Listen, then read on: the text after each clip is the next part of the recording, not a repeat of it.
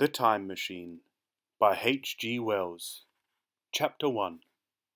The time traveller, for so it will be convenient to speak of him, was expounding a recondite matter to us. His grey eyes shone and twinkled, and his usually pale face was flushed and animated. The fire burned brightly, and the soft radiance of the incandescent lights in the lilies of silver caught the bubbles that flashed and passed in our glasses. Our chairs, being his patents, embraced and caressed us, rather than submitted to be sat upon, and there was that luxurious after-dinner atmosphere when thought runs gracefully free of the trammels of precision. And he put it to us in this way, marking the points with a lean forefinger, as we sat and lazily admired his earnestness over this new paradox, as we thought it, and his fecundity. You must follow me carefully. I shall have to controvert one or two ideas that are almost universally accepted. The geometry, for instance, they taught you at school is founded on a misconception. Is not that rather a large thing to expect us to begin upon? Said Philby, an argumentative person with red hair. I do not mean to ask you to accept anything without reasonable ground for it. You will soon admit as much as I need from you. You know, of course, that a mathematical line, a line of thickness nil, has no real existence. They taught you that. Neither has a mathematical plane. These things are mere abstractions. That is all right, said the psychologist. Nor, having only length, breadth, and thickness, can a cube have a real existence. There I object, said Philby. Of course a solid body may exist. All real things. So most people think. But wait a moment. Can an instantaneous cube exist? Don't follow you, said Philby. Can a cube that does not last for any time at all have a real existence? Philby became pensive. Clearly, the time traveller proceeded, any real body must have extension in four directions. It must have length, breadth, thickness, and duration. But through a natural infirmity of the flesh, which I will explain to you in a moment, we incline to overlook this fact. There are really four dimensions, three which we call the three planes of space, and a fourth, time. There is, however, a tendency to draw an unreal distinction between the former three dimensions and the latter, because it happens that our consciousness moves intermittently in one direction along the latter from the beginning to the end of our lives. That, said a very young man, making spasmodic efforts to relight his cigar over the lamp, that, very clear indeed. Now, it is very remarkable that this is so extensively overlooked, continued the time traveller, with a slight accession of cheerfulness. Really, this is what is meant by the fourth dimension, though some people who talk about the fourth dimension do not know they mean it. It is only another way of looking at time. There is no difference between time and any of the three dimensions of space, except that our consciousness moves along it. But some foolish people have got hold of the wrong side of that idea. You have all heard what they have to say about this fourth dimension. I have not, said the provincial mayor.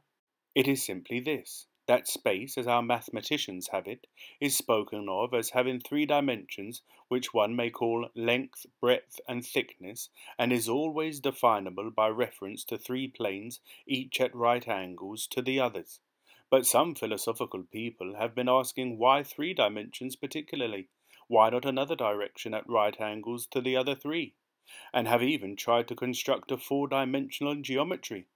Professor Simon Newcomb was expounding this to the New York Mathematical Society only a month or so ago. You know how on a flat surface which has only two dimensions we can represent a figure of a three-dimensional solid, and similarly they think that by models of three dimensions they could represent one of four, if they could master the perspective of the thing. See? I think so, murmured the provincial mayor, and, knitting his brows, he lapsed into an introspective state, his lips moving as one who repeats mystic words. Yes, I think I see it now, he said after some time, brightening in a quite transitory manner. Well, I do not mind telling you I have been at work upon this geometry of four dimensions for some time. Some of my results are curious. For instance, here is a portrait of a man at 8 years old, another at 15, another at 17, another at 23, and so on. All these are evidently sections, as it were, three-dimensional representations of his four-dimensioned being, which is a fixed and unalterable thing. Scientific people, proceeded the time traveller, after the pause required for the proper assimilation of this, know very well that time is only a kind of space. Here is a popular scientific diagram, a weather record. This line I trace with my finger shows the movement of the barometer. Yesterday it was so high, yesterday night it fell, then this morning it rose again, and so gently upward to here.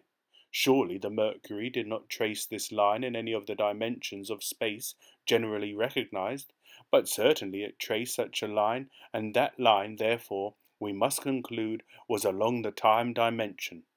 But, said the medical man, staring hard at a coal in the fire, if time is really only a fourth dimension of space, why is it, and why has it always been, regarded as something different? And why cannot we move about in time as we move about in the other dimensions of space? The time traveller smiled. Are you so sure we can move freely in space? Right and left we can go, backward and forward freely enough, and men always have done so. I admit we move freely in two dimensions, but how about up and down?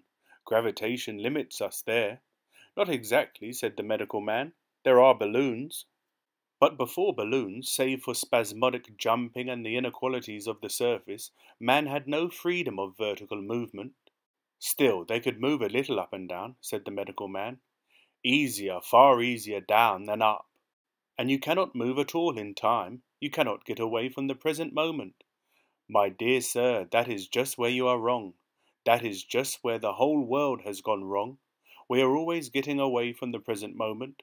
Our mental existences, which are immaterial and have no dimensions, are passing along the time dimension with a uniform velocity from the cradle to the grave, just as we should travel down if we began our existence 50 miles above the earth's surface. But the great difficulty is this, interrupted the psychologist. You can move about in all directions of space, but you cannot move about in time. This is the germ of my great discovery. But you are wrong to say that we cannot move about in time. For instance, if I am recalling an incident very vividly, I go back to the instant of its occurrence. I become absent-minded, as you say. I jump back for a moment. Of course, we have no means of staying back for any length of time, any more than a savage or an animal has of staying 6 feet above the ground. But a civilized man is better off than the savage in this respect. He can go up against gravitation in a balloon, and why should he not hope that ultimately he may be able to stop or accelerate his drift along the time dimension, or even turn about and travel the other way? Oh, this, began Philby, is all— Why not? Said the time traveller. It's against reason, said Philby. What reason? Said the time traveller. You can show black is white by argument, said Philby, but you will never convince me. Possibly not, said the time traveller, but now you begin to see the object of my investigations into the geometry of 4 dimensions. Long ago I had a vague inkling of a machine. To travel through time? Exclaimed the very young man. That shall travel indifferently in any direction of space and time as the driver determines. Philby contented himself with laughter. But I have experimental verification, said the time traveller. It would be remarkably convenient for the historian, the psychologist suggested. One might travel back and verify the accepted account of the Battle of Hastings, for instance. Don't you think you would attract attention? Said the medical man. Our ancestors had no great tolerance for anachronisms. One might get one's Greek from the very lips of Homer and Plato, the very young man thought. In which case they would certainly plough you for the little go. The German scholars have improved Greek so much. Then there is the future, said the very young man. Just think, one might invest all one's money, leave it to accumulate at interest, and hurry on ahead. To discover a society, said I, erected on a strictly communistic basis.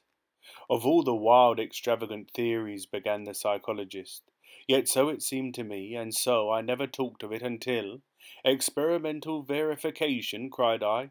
You are going to verify that? The experiment, cried Philby, who was getting brain-weary. Let's see your experiment anyhow, said the psychologist, though it's all humbug, you know. The time-traveller smiled round at us, then, still smiling faintly, and with his hands deep in his trousers pockets, he walked slowly out of the room, and we heard his slippers shuffling down the long passage to his laboratory. The psychologist looked at us. "I wonder what he's got." "Some sleight-of-hand trick or other," said the medical man, and Philby tried to tell us about a conjurer he had seen at Burslem, but before he had finished his preface the time-traveller came back, and Philby's anecdote collapsed. The thing the time-traveller held in his hand was a glittering metallic framework, scarcely larger than a small clock, and very delicately made. There was ivory in it, and some transparent crystalline substance.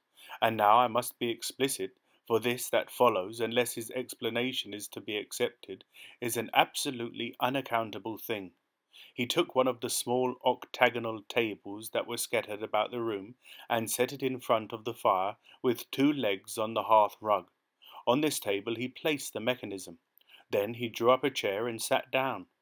The only other object on the table was a small shaded lamp, the bright light of which fell upon the model. There were also perhaps a dozen candles about, 2 in brass candlesticks upon the mantel, and several in sconces, so that the room was brilliantly illuminated. I sat in a low armchair nearest the fire, and I drew this forward so as to be almost between the time-traveller and the fireplace. Philby sat behind him, looking over his shoulder. The medical man and the provincial mayor watched him in profile from the right, the psychologist from the left. The very young man stood behind the psychologist. We were all on the alert. It appears incredible to me that any kind of trick, however subtly conceived and however adroitly done, could have been played upon us under these conditions. The time-traveller looked at us, and then at the mechanism. "Well," said the psychologist. "This little affair," said the time-traveller, resting his elbows upon the table and pressing his hands together above the apparatus, "is only a model. It is my plan for a machine to travel through time. You will notice that it looks singularly askew, and that there is an odd twinkling appearance about this bar, as though it was in some way unreal." He pointed to the part with his finger. "Also here is one little white lever, and here is another." The medical man got up out of his chair and peered into the thing. "It's beautifully made," he said. "It took 2 years to make," retorted the time-traveller. Then, when we had all imitated the action of the medical man, he said, "Now, I want you clearly to understand that this lever, being pressed over, sends the machine gliding into the future, and this other reverses the motion. This saddle represents the seat of a time-traveller. Presently I am going to press the lever, and off the machine will go. It will vanish, pass into future time, and disappear. Have a good look at the thing. Look at the table too, and satisfy yourselves there is no trickery. I don't want to waste this model, and then be told I'm a quack." There was a minute's pause perhaps. The psychologist seemed about to speak to me, but changed his mind. Then the time-traveller put forth his finger towards the lever. "No," he said suddenly, "lend me your hand," and turning to the psychologist, he took that individual's hand in his own and told him to put out his forefinger, so that it was the psychologist himself who sent forth the model time machine on its interminable voyage. We all saw the lever turn. I am absolutely certain there was no trickery. There was a breath of wind, and the lamp flame jumped. One of the candles on the mantel was blown out, and the little machine suddenly swung round, became indistinct, was seen as a ghost for a second perhaps, as an eddy of faintly glittering brass and ivory, and it was gone, vanished, save for the lamp. The table was bare. Everyone was silent for a moment. Then Philby said he was damned. The psychologist recovered from his stupor, and suddenly looked under the table. At that the time-traveller laughed cheerfully. "Well," he said, with a reminiscence of the psychologist. Then, getting up, he went to the tobacco jar on the mantel, and with his back to us began to fill his pipe. We stared at each other. "Look here," said the medical man, "are you in earnest about this? Do you seriously believe that that machine has travelled into time?" "Certainly," said the time-traveller, stooping to light a spill at the fire. Then he turned, lighting his pipe, to look at the psychologist's face. The psychologist, to show that he was not unhinged, helped himself to a cigar, and tried to light it uncut. What is more, I have a big machine nearly finished in there, he indicated the laboratory, and when that is put together, I mean to have a journey on my own account. You mean to say that that machine has travelled into the future, said Philby. Into the future or the past, I don't for certain know which. After an interval, the psychologist had an inspiration. It must have gone into the past if it has gone anywhere, he said. Why? Said the time traveller. Because I presume that it has not moved in space, and if it travelled into the future it would still be here all this time, since it must have travelled through this time. But, said I, if it travelled into the past it would have been visible when we came first into this room, and last Thursday when we were here, and the Thursday before that, and so forth. Serious objections, remarked the provincial mayor, with an air of impartiality, turning towards the time traveller. Not a bit, said the time traveller, and to the psychologist, you think. You can explain that. It's presentation below the threshold, you know, diluted presentation. Of course, said the psychologist, and reassured us. That's a simple point of psychology. I should have thought of it. It's plain enough and helps the paradox delightfully. We cannot see it, nor can we appreciate this machine, any more than we can the spoke of a wheel spinning or a bullet flying through the air. If it is travelling through time 50 times or 100 times faster than we are, if it gets through a minute while we get through a second, the impression it creates will of course be only 1/50th or 1/100th of what it would make if it were not travelling in time. That's plain enough. He passed his hand through the space in which the machine had been. You see, he said, laughing. We sat and stared at the vacant table for a minute or so. Then the time traveller asked us what we thought of it all.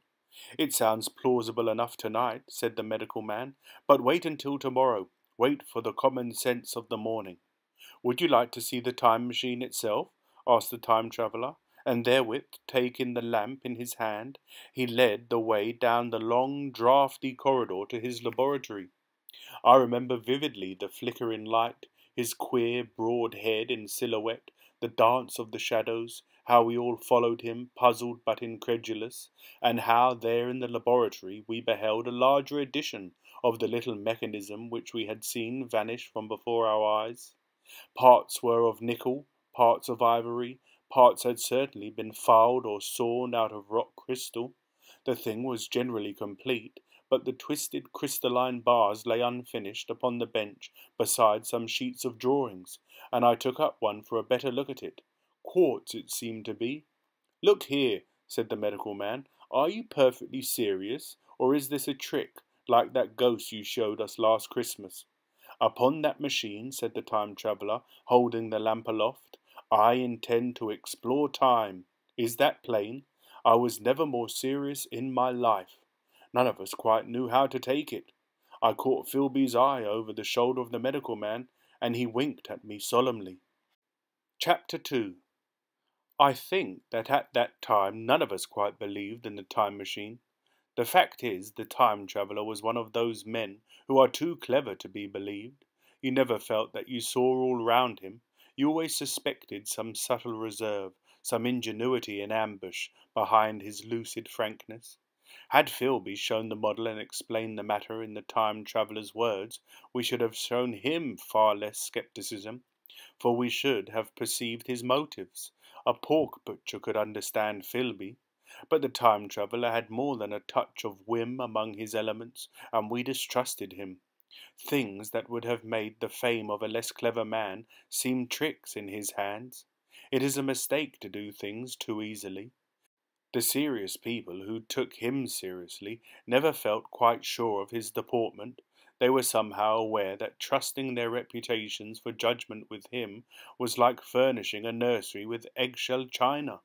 So I don't think any of us said very much about time travelling in the interval between that Thursday and the next, though its odd potentialities ran, no doubt, in most of our minds, its plausibility, that is, its practical incredibleness, the curious possibilities of anachronism, and of utter confusion it suggested.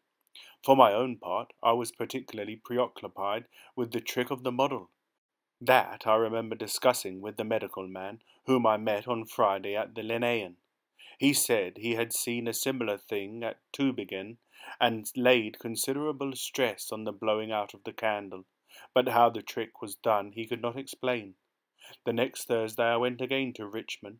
I suppose I was one of the time-traveller's most constant guests, and, arriving late, found 4 or 5 men already assembled in the drawing-room. The medical man was standing before the fire, with a sheet of paper in one hand and his watch in the other. I looked round for the time-traveller, and, "It's 7:30 now," said the medical man. "I suppose we'd better have dinner." "Where's—" said I, naming our host. "You've just come? It's rather odd. He's unavoidably detained. He asked me in this note to lead off with dinner at 7 if he's not back. Says he'll explain when he comes." "It seems a pity to let the dinner spoil," said the editor of a well-known daily paper, and thereupon the doctor rang the bell. The psychologist was the only person besides the doctor and myself who had attended the previous dinner. The other men were Blank, the editor aforementioned, a certain journalist, and another, a quiet, shy man with a beard, whom I didn't know, and who, as far as my observation went, never opened his mouth all the evening. There was some speculation at the dinner table about the time-traveller's absence, and I suggested time-travelling in a half-jocular spirit. The editor wanted that explained to him, and the psychologist volunteered a wooden account of the ingenious paradox and trick we had witnessed that day week. He was in the midst of his exposition when the door from the corridor opened slowly and without noise. I was facing the door and saw it first. "Hallo," I said, "at last!" and the door opened wider, and the time-traveller stood before us. I gave a cry of surprise. "Good heavens, man, what's the matter?" cried the medical man who saw him next, and the whole table turned towards the door. He was in an amazing plight. His coat was dusty and dirty, and smeared with green down the sleeves, his hair disordered, and as it seemed to me greyer, either with dust and dirt, or because its colour had actually faded. His face was ghastly pale, his chin had a brown cut on it, a cut half healed. His expression was haggard and drawn, as by intense suffering. For a moment he hesitated in the doorway, as if he had been dazzled by the light. Then he came into the room. He walked with just such a limp as I have seen in footsore tramps. We stared at him in silence, expecting him to speak. He said not a word, but came painfully to the table and made a motion towards the wine. The editor filled a glass of champagne and pushed it towards him. He drained it, and it seemed to do him good, for he looked round the table, and the ghost of his old smile flickered across his face. "What on earth have you been up to, man?" said the doctor. The time-traveller did not seem to hear him. "Don't let me disturb you," he said, with a certain faltering articulation. "I'm all right." He stopped, held out his glass for more, and took it off at a draught. "That's good," he said. His eyes grew brighter, and a faint colour came into his cheeks. His glance flickered over our faces with a certain dull approval, and then went round the warm and comfortable room. Then he spoke again, still, as it were, feeling his way among his words. "I'm going to wash and dress, and then I'll come down and explain things. Save me some of that mutton. I'm starving for a bit of meat." He looked across at the editor, who was a rare visitor, and hoped he was all right. The editor began a question. "Tell you presently," said the time-traveller. Funny. Be all right in a minute." He put down his glass and walked towards the staircase door. Again I remarked his lameness and the soft padding sound of his footfall, and, standing up in my place, I saw his feet as he went out. He had nothing on them but a pair of tattered, blood-stained socks. Then the door closed upon him. I had half a mind to follow, till I remembered how he detested any fuss about himself. For a minute, perhaps, my mind was wool-gathering. Then, "Remarkable behaviour of an eminent scientist," I heard the editor say, thinking, after his wont in headlines, and this brought my attention back to the bright dinner table. "What's the game?" said the journalist. "Has he been doing the amateur cadger?" I don't follow. I met the eye of the psychologist, and read my own interpretation in his face. I thought of the time-traveller limping painfully upstairs.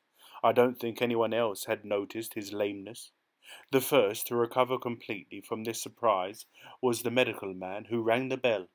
The time traveller hated to have servants waiting at dinner for a hot plate. At that the editor turned to his knife and fork with a grunt, and the silent man followed suit. The dinner was resumed. Conversation was exclamatory for a little while, with gaps of wonderment, and then the editor got fervent in his curiosity. Does our friend eke out his modest income with a crossing, or has he his Nebuchadnezzar phases? He inquired.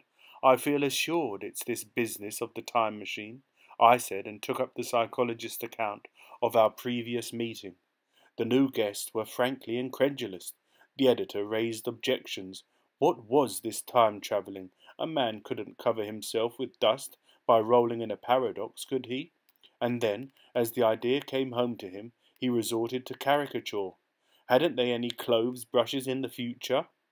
The journalist, too, would not believe at any price, and joined the editor in the easy work of heaping ridicule on the whole thing.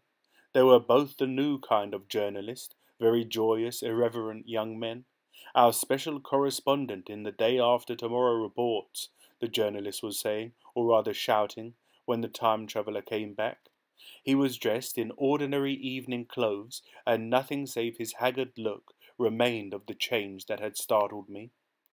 I say, said the editor hilariously, these chaps here say you have been travelling into the middle of next week. Tell us all about it, little Rosebery, will you? What will you take for the lot? The time traveller came to the place reserved for him without a word. He smiled quietly in his old way. Where's my mutton? He said. What a treat it is to stick a fork into meat again. Story! Cried the editor. Story be damned, said the time traveller. I want something to eat. I won't say a word until I get some peptone into my arteries. Thanks, and the salt. One word, said I. Have you been time travelling? Yes, said the time traveller, with his mouth full, nodding his head. I'd give a shilling a line for a verbatim note, said the editor. The time traveller pushed his glass towards the silent man and rang it with his fingernail, at which the silent man, who had been staring at his face, started convulsively and poured him wine. The rest of the dinner was uncomfortable. For my own part, sudden questions kept on rising to my lips, and I dare say it was the same with the others. The journalist tried to relieve the tension by telling anecdotes of Hetty Potter. The time traveller devoted his attention to his dinner and displayed the appetite of a tramp. The medical man smoked a cigarette and watched the time traveller through his eyelashes. The silent man seemed even more clumsy than usual, and drank champagne with regularity and determination out of sheer nervousness. At last the time traveller pushed his plate away and looked round us. I suppose I must apologize, he said. I was simply starving. I've had a most amazing time. He reached out his hand for a cigar and cut the end.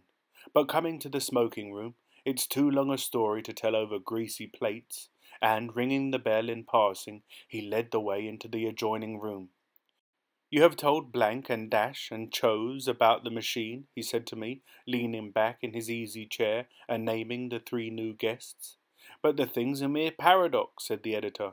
I can't argue tonight. I don't mind telling you the story, but I can't argue. I will, he went on, tell you the story of what has happened to me if you like, but you must refrain from interruptions. I want to tell it, badly. Most of it will sound like lying. So be it. It's true, every word of it, all the same. I was in my laboratory at 4 o'clock, and since then I've lived 8 days. Such days as no human being ever lived before. I'm nearly worn out, but I shan't sleep till I've told this thing over to you. Then I shall go to bed. But no interruptions. Is it agreed? Agreed, said the editor, and the rest of us echoed. Agreed. And with that the time traveller began his story as I have set it forth. He sat back in his chair at first and spoke like a weary man. Afterwards he got more animated. In writing it down, I feel, with only too much keenness, the inadequacy of pen and ink, and, above all, my own inadequacy to express its quality. You read, I will suppose, attentively enough, but you cannot see the speaker's white, sincere face in the bright circle of the little lamp, nor hear the intonation of his voice. You cannot know how his expression followed the turns of his story. Most of us hearers were in shadow, for the candles in the smoking room had not been lighted, and only the face of the journalist and the legs of the silent man from the knees downward were illuminated. At first we glanced now and again at each other. After a time we ceased to do that, and looked only at the time-traveller's face. Chapter 3. I told some of you last Thursday of the principles of the time machine, and showed you the actual thing itself, incomplete in the workshop. There it is now, a little travel-worn, truly, and one of the ivory bars is cracked, and a brass rail bent, but the rest of it sound enough. I expected to finish it on Friday, but on Friday, when the putting together was nearly done, I found that one of the nickel bars was exactly 1 inch too short, and this I had to get remade, so that the thing was not complete until this morning. It was at 10 o'clock today that the first of all time machines began its career. I gave it a last tap, tried all the screws again, put one more drop of oil on the quartz rod, and sat myself in the saddle. I suppose a suicide who holds a pistol to his skull feels much the same wonder at what will come next as I felt then. I took the starting lever in one hand and the stopping one in the other, pressed the first and almost immediately the second. I seemed to reel. I felt a nightmare sensation of falling, and, looking round, I saw the laboratory exactly as before. Had anything happened? For a moment I suspected that my intellect had tricked me. Then I noted the clock. A moment before, as it seemed, it had stood at a minute or so past 10. Now it was nearly 3:30. I drew a breath, set my teeth, gripped the starting lever with both hands, and went off with a thud. The laboratory got hazy and went dark. Mrs. Watchett came in and walked, apparently without seeing me, towards the garden door. I suppose it took her a minute or so to traverse the place, but to me she seemed to shoot across the room like a rocket. I pressed the lever over to its extreme position. The night came like the turning out of a lamp, and in another moment came tomorrow. The laboratory grew faint and hazy, then fainter and ever fainter. Tomorrow night came black, then day again, night again, day again, faster and faster still. An eddying murmur filled my ears, and a strange, dumb confusedness descended on my mind. I am afraid I cannot convey the peculiar sensations of time-travelling. They are excessively unpleasant. There is a feeling exactly like that one has upon a switchback, of a helpless headlong motion. I felt the same horrible anticipation, too, of an imminent smash. As I put on pace, night followed day like the flapping of a black wing. The dim suggestion of the laboratory seemed presently to fall away from me, and I saw the sun hopping swiftly across the sky, leaping it every minute, and every minute marking a day. I supposed the laboratory had been destroyed, and I had come into the open air. I had a dim impression of scaffolding, but I was already going too fast to be conscious of any moving things. The slowest snail that ever crawled dashed by too fast for me. The twinkling succession of darkness and light was excessively painful to the eye. Then, in the intermittent darkness, I saw the moon spinning swiftly through her quarters from new to full, and had a faint glimpse of the circling stars.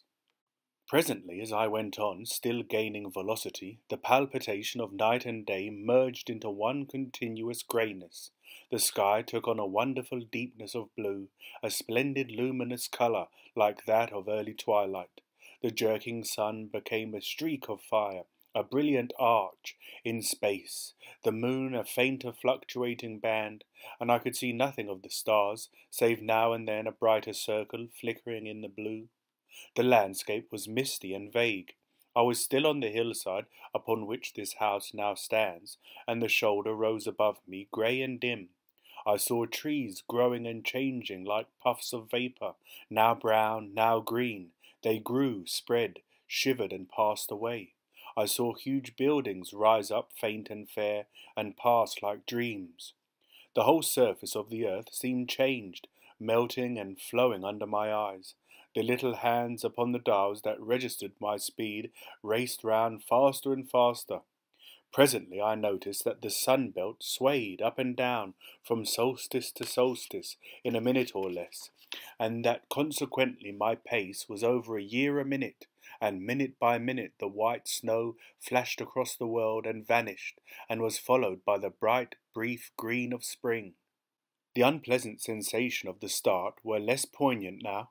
They merged at last into a kind of hysterical exhilaration.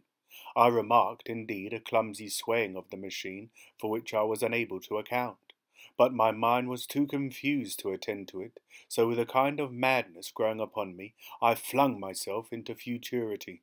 At first I scarce thought of stopping, scarce thought of anything but these new sensations. But presently a fresh series of impressions grew up in my mind, a certain curiosity and therewith a certain dread, until at last they took complete possession of me. What strange developments of humanity, what wonderful advances upon our rudimentary civilization, I thought, might not appear when I came to look nearly into the dim, elusive world that raced and fluctuated before my eyes. I saw a great and splendid architecture rising about me, more massive than any buildings of our own time, and yet, as it seemed, built of glimmer and mist. I saw a richer green flow up the hillside, and remain there without any wintry intermission. Even through the veil of my confusion, the earth seemed very fair, and so my mind came round to the business of stopping. The peculiar risk lay in the possibility of my finding some substance in the space which I, or the machine, occupied. So long as I travelled at a high velocity through time, this scarcely mattered. I was, so to speak, attenuated, was slipping like a vapour through the interstices of intervening substances. But to come to a stop involved the jamming of myself, molecule by molecule, into whatever lay in my way, meant bringing my atoms into such intimate contact with those of the obstacle that a profound chemical reaction, possibly a far-reaching explosion, would result, and blow myself and my apparatus out of all possible dimensions into the unknown.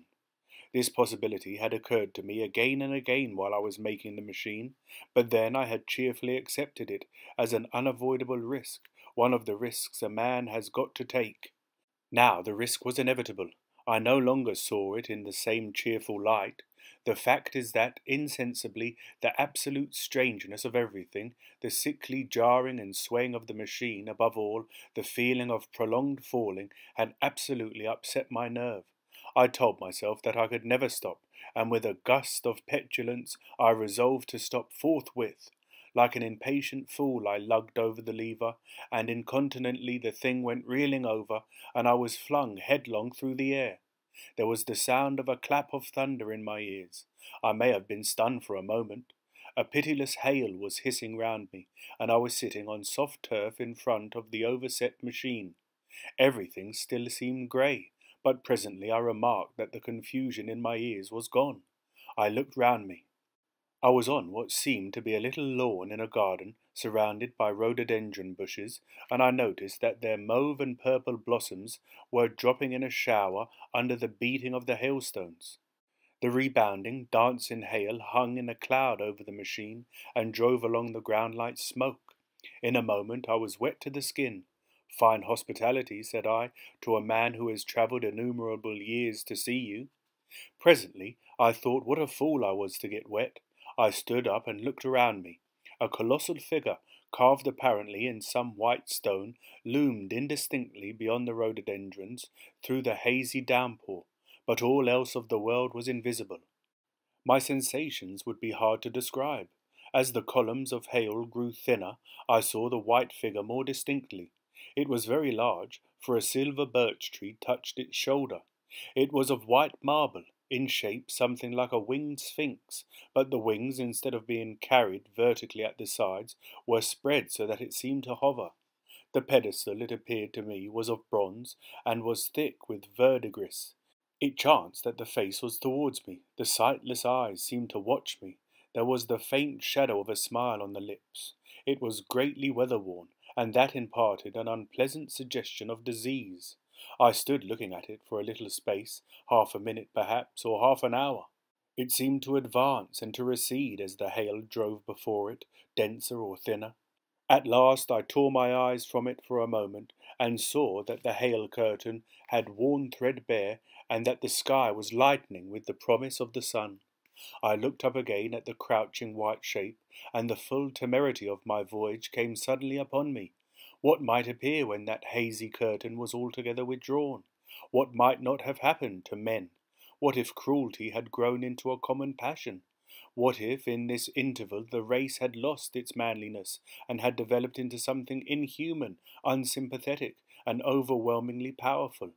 I might seem some old world savage animal, only the more dreadful and disgusting for our common likeness, a foul creature to be incontinently slain. Already I saw other vast shapes, huge buildings with intricate parapets and tall columns, with a wooden hillside dimly creeping in upon me through the lessening storm. I was seized with a panic fear. I turned frantically to the time machine and strove hard to readjust it. As I did so, the shafts of the sun smote through the thunderstorm. The grey downpour was swept aside and vanished like the trailing garments of a ghost. Above me, in the intense blue of the summer sky, some faint brown shreds of cloud whirled into nothingness. The great buildings about me stood out clear and distinct, shining with the wet of the thunderstorm, and picked out in white by the unmelted hailstones piled along their courses. I felt naked in a strange world. I felt as perhaps a bird may feel in the clear air, knowing the hawk wings above and will swoop. My fear grew to frenzy. I took a breathing space, set my teeth, and again grappled fiercely, wrist and knee, with the machine. It gave under my desperate onset and turned over. It struck my chin violently. One hand on the saddle, the other on the lever, I stood panting heavily, in attitude to mount again. But with this recovery of a prompt retreat, my courage recovered. I looked more curiously and less fearfully at this world of the remote future. In a circular opening, high up in the wall of the nearest house, I saw a group of figures clad in rich soft robes. They had seen me, and their faces were directed towards me. Then I heard voices approaching me. Coming through the bushes by the white sphinx were the heads and shoulders of men running. One of these emerged in a pathway leading straight to the little lawn upon which I stood with my machine. He was a slight creature, perhaps 4 feet high, clad in a purple tunic, girdled at the waist with a leather belt. Sandals or buskins, I could not clearly distinguish which, were on his feet. His legs were bare to the knees, and his head was bare. Noticing that, I noticed for the first time how warm the air was. He struck me as being a very beautiful and graceful creature, but indescribably frail. His flushed face reminded me of the more beautiful kind of consumptive, that hectic beauty of which we used to hear so much. At the sight of him I suddenly regained confidence. I took my hands from the machine. Chapter 4. In another moment we were standing face to face, I and this fragile thing out of futurity. He came straight up to me and laughed into my eyes. The absence from his bearing of any sign of fear struck me at once. Then he turned to the 2 others who were following him and spoke to them in a strange and very sweet liquid tongue. There were others coming, and presently a little group of perhaps 8 or 10 of these exquisite creatures were about me. One of them addressed me. It came into my head, oddly enough, that my voice was too harsh and deep for them. So I shook my head and, pointing to my ears, shook it again. He came a step forward, hesitated, and then touched my hand. Then I felt other soft little tentacles upon my back and shoulders. They wanted to make sure I was real. There was nothing in this at all alarming. Indeed, there was something in these pretty little people that inspired confidence, a graceful gentleness, a certain childlike ease. And besides, they looked so frail that I could fancy myself flinging the whole dozen of them about like ninepins. But I made a sudden motion to warn them when I saw their little pink hands feeling at the time machine. Happily then, when it was not too late, I thought of a danger I had hitherto forgotten, and reaching over the bars of the machine, I unscrewed the little levers that would set it in motion, and put these in my pocket. Then I turned again to see what I could do in the way of communication, and then, looking more nearly into their faces, I saw some further peculiarities in their Dresden china type of prettiness. Their hair, which was uniformly curly, came to a sharp end at the neck and cheek. There was not the faintest suggestion of it on the face, and their ears were singularly minute. The mouths were small, with bright red, rather thin lips, and the little chins ran to a point. The eyes were large and mild, and this may seem egotism on my part. I fancied even then that there was a certain lack of the interest I might have expected in them. As they made no effort to communicate with me, but simply stood round me smiling and speaking in soft cooing notes to each other, I began the conversation. I pointed to the time machine and to myself. Then, hesitating for a moment how to express time, I pointed to the sun. At once a quaintly pretty little figure in checkered purple and white followed my gesture, and then astonished me by imitating the sound of thunder. For a moment I was staggered, though the import of his gesture was plain enough. The question had come into my mind abruptly. Were these creatures fools? You may hardly understand how it took me. You see, I had always anticipated that the people of the year 802,000 odd would be incredibly in front of us in knowledge, art, everything. Then one of them suddenly asked me a question that showed him to be on the intellectual level of one of our 5-year-old children. Asked me, in fact, if I had come from the sun in a thunderstorm. It let loose the judgment I had suspended upon their clothes, their frail light limbs and fragile features. A flow of disappointment rushed across my mind. For a moment I felt that I had built the time machine in vain. I nodded, pointed to the sun, and gave them such a vivid rendering of a thunderclap as startled them. They all withdrew a pace or so and bowed. Then came one laughing towards me, carrying a chain of beautiful flowers, altogether new to me, and put it about my neck. The idea was received with melodious applause, and presently they were all running to and fro for flowers, and laughingly flinging them upon me, until I was almost smothered with blossom. You who have never seen the like can scarcely imagine what delicate and wonderful flowers countless years of culture had created. Then someone suggested that their plaything should be exhibited in the nearest building, and so I was led past the sphinx of white marble, which had seemed to watch me all the while with a smile at my astonishment, towards a vast grey edifice of fretted stone. As I went with them, the memory of my confident anticipations of a profoundly grave and intellectual posterity came with irresistible merriment to my mind. The building had a huge entry, and was altogether of colossal dimensions. I was naturally most occupied with the growing crowd of little people, and with the big open portals that yawned before me, shadowy and mysterious. My general impression of the world I saw over their heads was of a tangled waste of beautiful bushes and flowers, a long neglected and yet weedless garden.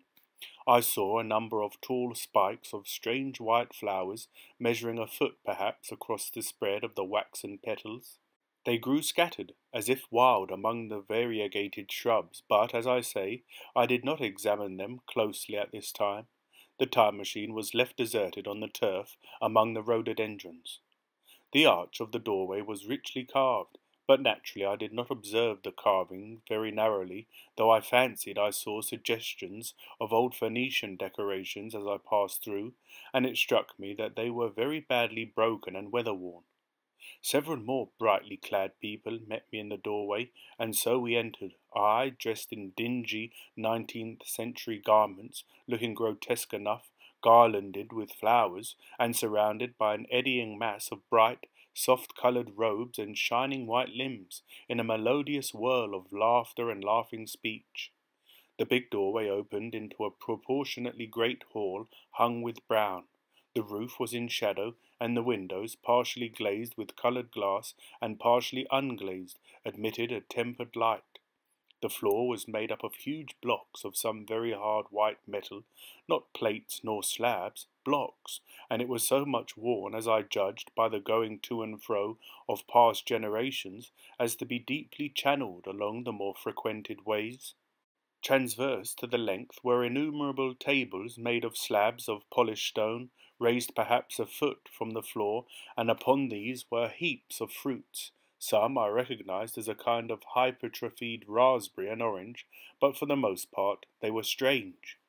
Between the tables was scattered a great number of cushions. Upon these my conductors seated themselves, signing for me to do likewise. With a pretty absence of ceremony, they began to eat the fruit with their hands, flinging peel and stalks and so forth into the round openings in the sides of the tables. I was not loath to follow their example, for I felt thirsty and hungry. As I did so, I surveyed the hall at my leisure, and perhaps the thing that struck me most was its dilapidated look. The stained glass windows, which displayed only a geometrical pattern, were broken in many places, and the curtains that hung across the lower end were thick with dust, and it caught my eye that the corner of the marble table near me was fractured. Nevertheless, the general effect was extremely rich and picturesque. There were perhaps a couple of 100 people dining in the hall, and most of them, seated as near to me as they could come, were watching me with interest, their little eyes shining over the fruit they were eating. All were clad in the same soft and yet strong, silky material. Fruit, by the by, was all their diet. These people of the remote future were strict vegetarians, and while I was with them, in spite of some carnal cravings, I had to be frugivorous also. Indeed, I found afterwards that horses, cattle, sheep, dogs had followed the Ichthyosaurus into extinction. But the fruits were very delightful.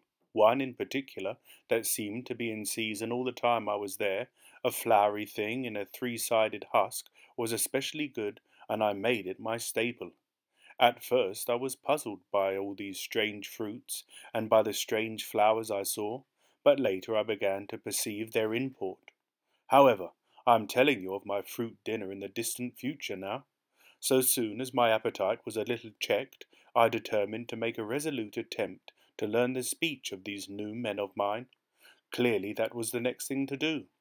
The fruit seemed a convenient thing to begin upon, and holding one of these up, I began a series of interrogative sounds and gestures. I had some considerable difficulty in conveying my meaning. At first my efforts were made with a stare of surprise or inextinguishable laughter, but presently a fair-haired little creature seemed to grasp my intention and repeated a name. They had to chatter and explain the business at great length to each other, and my first attempts to make the exquisite little sounds of their language caused an immense amount of amusement. However, I felt like a schoolmaster amidst children, and persisted, and presently I had a score of noun substantives at least at my command, and then I got to demonstrative pronouns, and even the verb to eat. But it was slow work, and the little people soon tired and wanted to get away from my interrogations, so I determined, rather of necessity, to let them give their lessons in little doses when they felt inclined. And very little doses I found they were before long, for I never met people more indolent or more easily fatigued. A queer thing I soon discovered about my little hosts, and that was their lack of interest. They would come to me with eager cries of astonishment like children, but like children they would soon stop examining me and wander away after some other toy. The dinner and my conversational beginnings ended, I noted for the first time that almost all those who had surrounded me at first were gone. It is odd, too, how speedily I came to disregard these little people. I went out through the portal into the sunlit world again so soon as my hunger was satisfied. I was continually meeting more of these little men of the future, who would follow me a little distance, chatter and laugh about me, and, having smiled and gesticulated in a friendly way, leave me again to my own devices. The calm of evening was upon the world as I emerged from the great hall, and the scene was lit by the warm glow of the setting sun. At first things were very confusing. Everything was so entirely different from the world I had known, even the flowers. The big building I had left was situated on the slope of a broad river valley, but the Thames had shifted, perhaps a mile from its present position. I resolved to mount to the summit of a crest perhaps a mile and a half away, from which I could get a wider view of this our planet in the year 802,701 A.D., for that, I should explain, was the date the little dials of my machine recorded. As I walked, I was watchful for every impression that could possibly help to explain the condition of ruinous splendour in which I found the world, for ruinous it was. A little way up the hill, for instance, was a great heap of granite, bound together by masses of aluminium, a vast labyrinth of precipitous walls and crumbled heaps, amidst which were thick heaps of very beautiful pagoda-like plants, nettles possibly, but wonderfully tinted with brown about the leaves and incapable of stinging. It was evidently the derelict remains of some vast structure. To what end built I could not determine. It was here that I was destined at a later date to have a very strange experience, the first intimation of a still stranger discovery, but of that I will speak in its proper place. Looking round with a sudden thought, from a terrace on which I rested for a while, I realized that there were no small houses to be seen. Apparently the single house, and possibly even the household, had vanished. Here and there among the greenery were palace-like buildings, but the house and the cottage, which form such characteristic features of our own English landscape, had disappeared. Communism, said I to myself. And on the heels of that came another thought. I looked at the half-dozen little figures that were following me. Then, in a flash, I perceived that all had the same form of costume, the same soft hairless visage, and the same girlish rotundity of limb. It may seem strange, perhaps, that I had not noticed this before, but everything was so strange. Now I saw the fact plainly enough. In costume and in all the differences of texture and bearing that now mark off the senses from each other, these people of the future were alike, and the children seemed to my eyes to be but the miniatures of their parents. I judged then that the children of that time were extremely precocious, physically at least, and I found afterwards abundant verification of my opinion. Seeing the ease and security in which these people were living, I felt that this close resemblance of the sexes was after all what one would expect, for the strength of a man and the softness of a woman, the institution of the family, and the differentiation of occupations were mere militant necessities of an age of physical force. Where population is balanced and abundant, much childbearing becomes an evil rather than a blessing to the state. Where violence comes but rarely and offspring are secure, there is less necessity, indeed there is no necessity, for an efficient family, and the specialization of the sexes, with reference to their children's needs, disappear. We see some beginnings of this even in our own time, and in this future age it was complete. This, I must remind you, was my speculation at the time. Later I was to appreciate how far it fell short of the reality. While I was musing upon these things, my attention was attracted by a pretty little structure, like a well under a copula. I thought in a transitory way of the oddness of wells still existing, and then resumed the thread of my speculations. There were no large buildings towards the top of the hill, and as my walking powers were evidently miraculous, I was presently left alone for the first time. With a strange sense of freedom and adventure, I pushed on up to the crest. There I found a seat of some yellow metal that I did not recognize, corroded in places, with a kind of pinkish rust and half smothered in soft moss, the armrest cast and filed into the resemblance of griffins' heads. I sat down on it, and I surveyed the broad view of our old world under the sunset of that long day. It was as sweet and fair a view as I have ever seen. The sun had already gone below the horizon, and the west was flaming gold, touched with some horizontal bars of purple and crimson. Below was the valley of the Thames, in which the river lay like a band of burnished steel. I have already spoken of the great palaces dotted about among the variegated greenery, some in ruins and some still occupied. Here and there rose a white or silvery figure in the waste garden of the earth. Here and there came the sharp vertical line of some cupola or obelisk. There were no hedges, no signs of proprietary rights, no evidences of agriculture. The whole earth had become a garden. So watching, I began to put my interpretation upon the things I had seen, and as it shaped itself to me that evening, my interpretation was something in this way. Afterwards I found I had got only a half-truth, or only a glimpse of one facet of the truth. It seemed to me that I had happened upon humanity upon the wane. The ruddy sunset set me thinking of the sunset of mankind. For the first time I began to realize an odd consequence of the social effort in which we are at present engaged. And yet, come to think, It is a logical consequence enough. Strength is the outcome of need. Security sets a premium on feebleness. The work of ameliorating the conditions of life, the true civilizing process that makes life more and more secure, had gone steadily on to a climax. One triumph of a united humanity over nature had followed another. Things that are now mere dreams had become projects deliberately put in hand and carried forward, and the harvest was what I saw. After all, the sanitation and the agriculture of today are still in the rudimentary stage. The science of our time has attacked but a little department of the field of human disease, but even so it spreads its operations very steadily and persistently. Our agriculture and horticulture destroy a weed just here and there, and cultivate perhaps a score or so of wholesome plants, leaving the greater number to fight out a balance as they can. We improve our favourite plants and animals, and how few they are, gradually by selective breeding, now a new and better peach, now a seedless grape, now a sweeter and larger flower, now a more convenient breed of cattle. We improve them gradually because our ideals are vague and tentative, and our knowledge is very limited. Because nature too is shy and slow in our clumsy hands. Some day all this will be better organized, and still better. That is the drift of the current, in spite of the eddies. The whole world will be intelligent, educated, and cooperating. Things will move faster and faster towards the subjugation of nature. In the end, wisely and carefully we shall readjust the balance of animal and vegetable life to suit our human needs.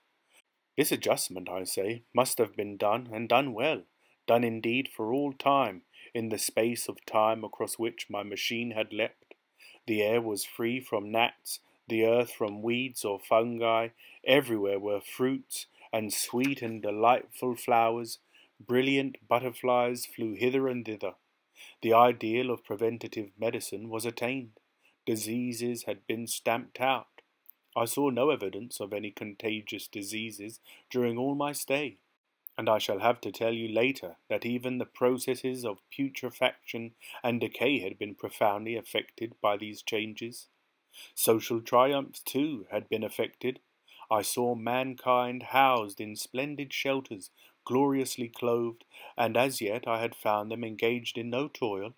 There were no signs of struggle, neither social nor economical struggle. The shop, the advertisement, traffic, all that commerce which constitutes the body of our world was gone. It was natural on that golden evening that I should jump at the idea of a social paradise. The difficulty of increasing population had been met, I guessed, and population had ceased to increase. But with this change in condition comes inevitably adaptations to the change. What, unless biological science is a mass of errors, is the cause of human intelligence and vigour? Hardship and freedom, conditions under which the active, strong, and subtle survive and the weaker go to the wall, conditions that put a premium upon the loyal alliance of capable men, upon self-restraint, patience, and decision, and the institution of the family, and the emotions that arise therein, the fierce jealousy, the tenderness for offspring, parental self-devotion, all found their justification and support in the imminent dangers of the young. Now, where are these imminent dangers? There is a sentiment arising, and it will grow, against connubial jealousy, against fierce maternity, against passion of all sorts, unnecessary things now, and things that make us uncomfortable, savage survivals, discords in a refined and pleasant life. I thought of the physical slightness of the people, their lack of intelligence, and those big abundant ruins, and it strengthened my belief in a perfect conquest of nature. For after the battle comes quiet. Humanity had been strong, energetic, and intelligent, and had used all its abundant vitality to alter the conditions under which it lived. And now came the reaction of the altered conditions. Under the new conditions of perfect comfort and security, that restless energy, that with us is strength, would become weakness. Even in our own time, certain tendencies and desires, once necessary to survival, are a constant source of failure. Physical courage and the love of battle, for instance, are no great help, may even be hindrances to a civilized man, and in a state of physical balance and security, power, intellectual as well as physical, would be out of place. For countless years I judged there had been no danger of war or solitary violence, no danger from wild beasts, no wasting disease to require strength of constitution, no need of toil. For such a life, what we should call the weak are as well equipped as the strong, are indeed no longer weak. Better equipped indeed they are, for the strong would be fretted by an energy for which there was no outlet. No doubt the exquisite beauty of the buildings I saw was the outcome of the last surgings of the now purposeless energy of mankind before it settled down into perfect harmony with the conditions under which it lived, the flourish of that triumph which began the last great peace. This has ever been the fate of energy and security. It takes to art and to eroticism, and then come languor and decay. Even this artistic impetus would at last die away, had almost died in the time I saw. To adorn themselves with flowers, to dance, to sing in the sunlight, so much was left of the artistic spirit, and no more. Even that would fade in the end into contented inactivity. We are kept keen on the grindstone of pain and necessity, and it seemed to me that there was that hateful grindstone broken at last. As I stood there in the gathering dark, I thought that in this simple explanation I had mastered the problem of the world, mastered the whole secret of these delicious people. Possibly the checks they had devised for the increase of population had succeeded too well, and their numbers had rather diminished than kept stationary. That would account for the abandoned ruins. Very simple was my explanation, and plausible enough, as most wrong theories are. Chapter 5. As I stood there musing over this too perfect triumph of man, the full moon, yellow and gibbous, came up out of an overflow of silver light in the northeast. The bright little figures ceased to move about below, a noiseless owl flitted by, and I shivered with the chill of the night. I determined to descend and find where I could sleep. I looked for the building I knew. Then my eye travelled along to the figure of the white sphinx upon the pedestal of bronze, growing distinct as the light of the rising moon grew brighter. I could see the silver birch against it. There was the tangle of rhododendron bushes, black in the pale light, and there was the little lawn. I looked at the lawn again. A queer doubt chilled my complacency. No, said I stoutly to myself, that was not the lawn. But it was the lawn, for the white leprous face of the Sphinx was towards it. Can you imagine what I felt as this conviction came home to me? But you cannot. The time machine was gone. At once, like a lash across the face, came the possibility of losing my own age, of being left helpless in this strange new world. The bare thought of it was an actual physical sensation. I could feel it grip me at the throat and stop my breathing. In another moment I was in a passion of fear and running with great leaping strides down the slope. Once I fell headlong and cut my face. I lost no time in stanching the blood, but jumped up and ran on, with a warm trickle down my cheek and chin. All the time I ran I was saying to myself, they have moved it a little, pushed it under the bushes out of the way. Nevertheless, I ran with all my might. All the time, with the certainty that sometimes comes with excessive dread, I knew that such assurance was folly, knew instinctively that the machine was removed out of my reach. My breath came with pain. I supposed I covered the whole distance from the hill crest to the little lawn, 2 miles perhaps, in 10 minutes, and I am not a young man. I cursed aloud as I ran, at my confident folly in leaving the machine, wasting good breath thereby. I cried aloud, and none answered. Not a creature seemed to be stirring in that moonlit world. When I reached the lawn, my worst fears were realized. Not a trace of the thing was to be seen.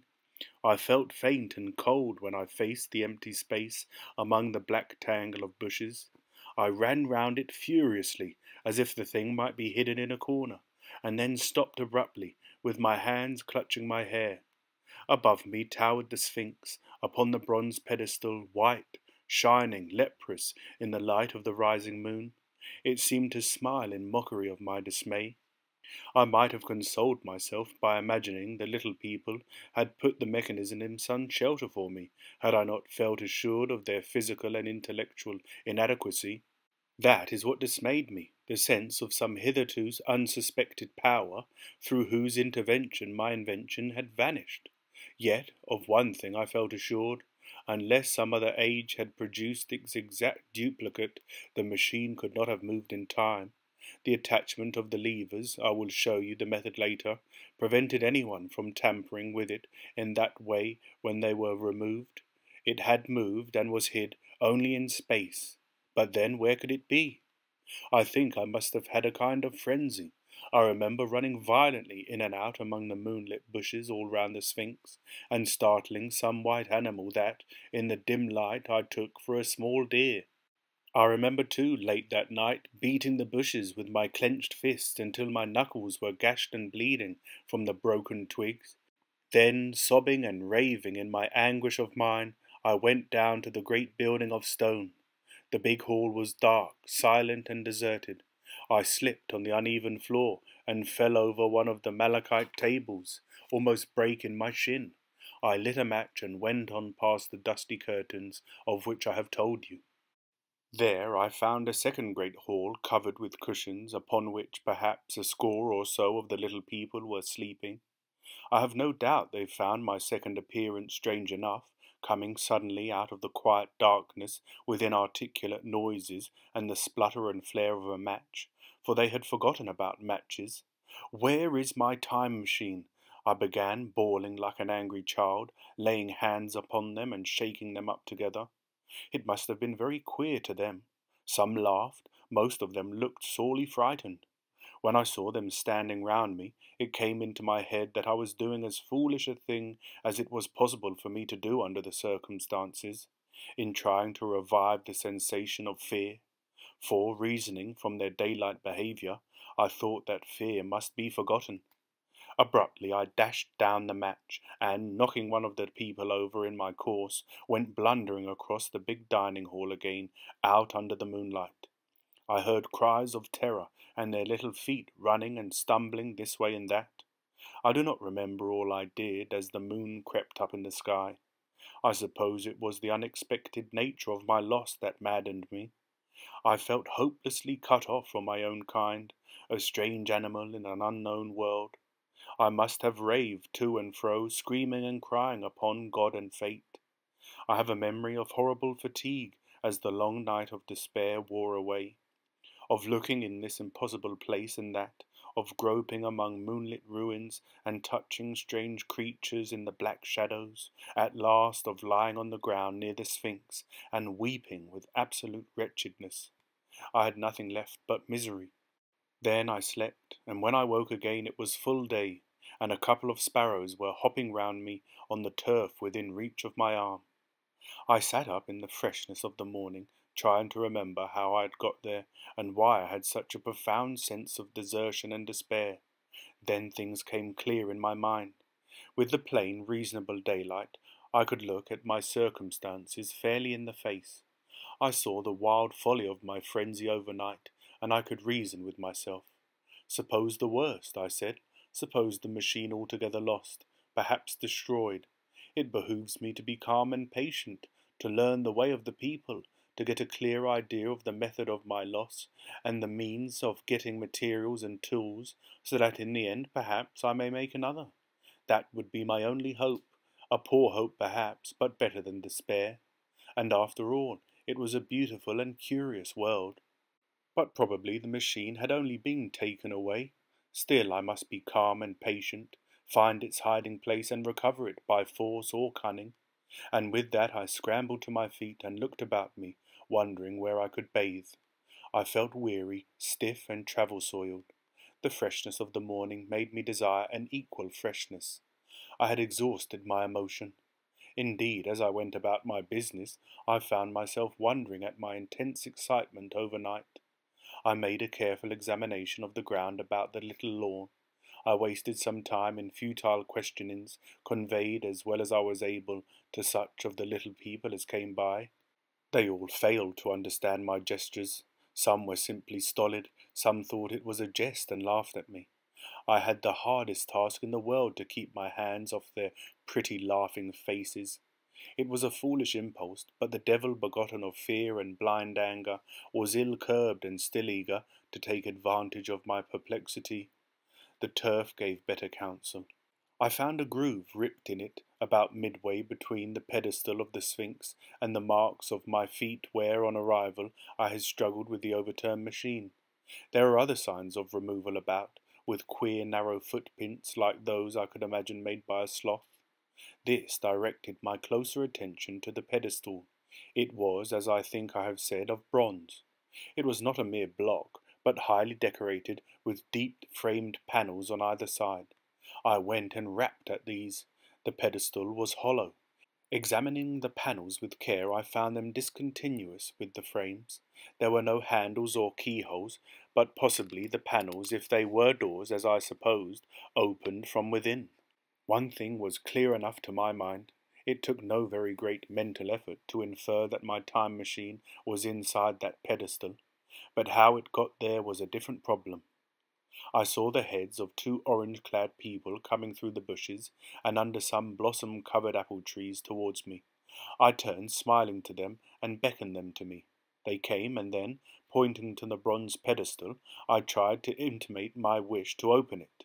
But at my first gesture towards this, they behaved very oddly. I don't know how to convey their expression to you.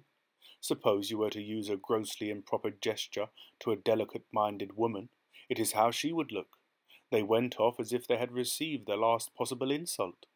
I tried a sweet-looking little chap in white next, with exactly the same result. Somehow his manner made me feel ashamed of myself.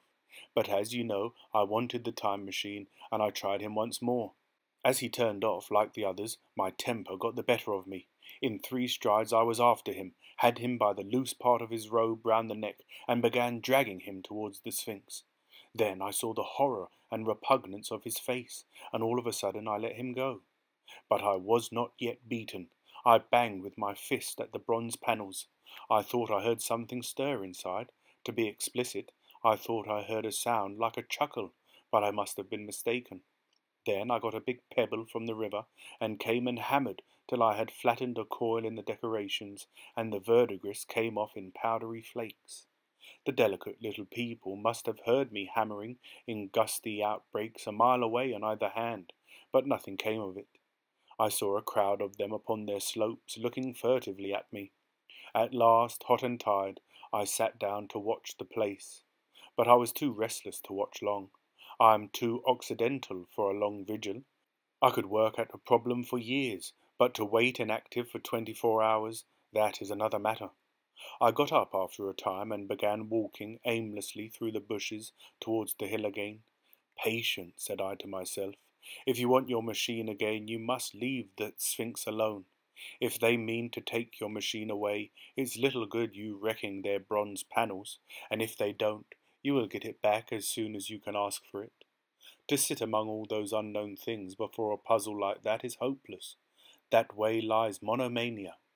Face this world, learn its ways, watch it, be careful of too hasty guesses at its meaning. In the end you will find clues to it all. Then suddenly the humour of the situation came into my mind, the thought of the years I had spent in study and toil to get into the future age, and now my passion of anxiety to get out of it. I had made myself the most complicated and the most hopeless trap that ever a man devised. Although it was at my own expense, I could not help myself. I laughed aloud. Going through the big palace, it seemed to me that the little people avoided me. It may have been my fancy, or it may have had something to do with my hammering at the gates of bronze. Yet I felt tolerably sure of the avoidance. I was careful, however, to show no concern and to abstain from any pursuit of them, and in the course of a day or two things got back to the old footing. I made what progress I could in the language, and in addition I pushed my explorations here and there. Either I missed some subtle point, or their language was excessively simple, almost exclusively composed of concrete substantives and verbs. There seemed to be few if any abstract terms, or little use of figurative language. Their sentences were usually simple and of 2 words, and I failed to convey or understand any but the simplest propositions. I determined to put the thought of my time machine and the mystery of the bronze doors under the Sphinx as much as possible in the corner of memory until my growing knowledge would lead me back to them in a natural way. Yet a certain feeling, you may understand, tethered me in a circle of a few miles round the point of my arrival. So far as I could see, all the world displayed the same exuberant richness as the Thames Valley. From every hill I climbed I saw the same abundance of splendid buildings, endlessly varied in material and style, the same clustering thickets of evergreens, the same blossom-laden trees and tree-ferns. Here and there water shone like silver, and beyond the land rose into blue undulating hills, and so faded into the serenity of the sky. A peculiar feature which presently attracted my attention was the presence of certain circular wells, several, as it seemed to me, of a very great depth. One lay by the path up the hill which I had followed during my first walk. Like the others, it was rimmed with bronze, curiously wrought, and protected by a little cupola from the rain. Sitting by the side of these wells and peering down into the shafted darkness, I could see no gleam of water, nor could I start any reflection with a lighted match. But in all of them I heard a certain sound, a thud, thud, thud, like the beating of some big engine, and I discovered from the flaring of my matches that a steady current of air set down the shafts. Further, I threw a scrap of paper into the throat of one, and instead of fluttering slowly down, it was at once sucked swiftly out of sight. After a time, too, I came to connect these wells with tall towers standing here and there upon the slopes, for above them there was often just such a flicker in the air as one sees on a hot day above a sun-scorched beach. Putting things together, I reached the strong suggestion of an extensive system of subterranean ventilation, whose true import it was difficult to imagine. I was at first inclined to associate it with the sanitary apparatus of these people. It was an obvious conclusion, but it was absolutely wrong. And here I must admit that I learned very little of drains and bells and modes of conveyance, and the like conveniences during my time in this real future. In some of these visions of utopias and coming times which I have read, there is a vast amount of detail about building and social arrangements and so forth. But while such details are easy enough to obtain when the whole world is contained in one's imagination, they are altogether inaccessible to a real traveller amidst such realities as I found here. Conceive the tale of London, which a Negro fresh from Central Africa would take back to his tribe. What would he know of railway companies, of social movements, of telephone and telegraph wires, of the parcels delivery company and postal orders and the like? Yet we, at least, should be willing enough to explain these things to him, and even of what he knew, how much could he make his untravelled friend either apprehend or believe? Then think how narrow the gap between a Negro and a white man of our own times, and how wide the interval between myself and these of the Golden Age. I was sensible of much which was unseen, and which contributed to my comfort, but save for a general impression of automatic organization, I fear I can convey very little of the difference to your mind.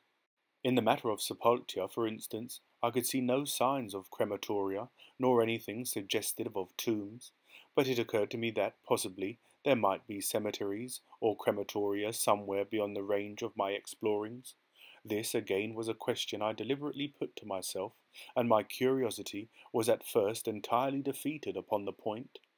The thing puzzled me, and I was led to make a further remark, which puzzled me still more, that aged and infirm among this people there were none.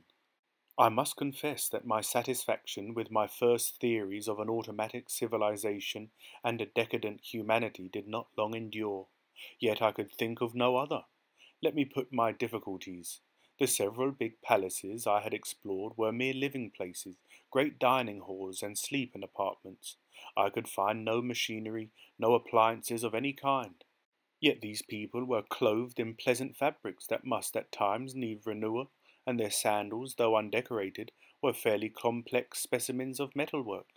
Somehow such things must be made, and the little people displayed no vestige of a creative tendency.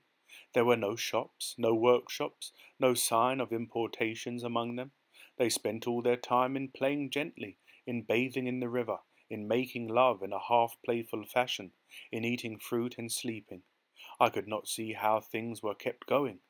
Then again, about the time machine, something, I knew not what, had taken it into the hollow pedestal of the White Sphinx. Why? For the life of me I could not imagine. Those waterless wells too, those flickering pillars. I felt I lacked a clue. I felt, how shall I put it? Suppose you found an inscription with sentences here and there in excellent plain English, and interpolated therewith others made up of words, of letters even, absolutely unknown to you.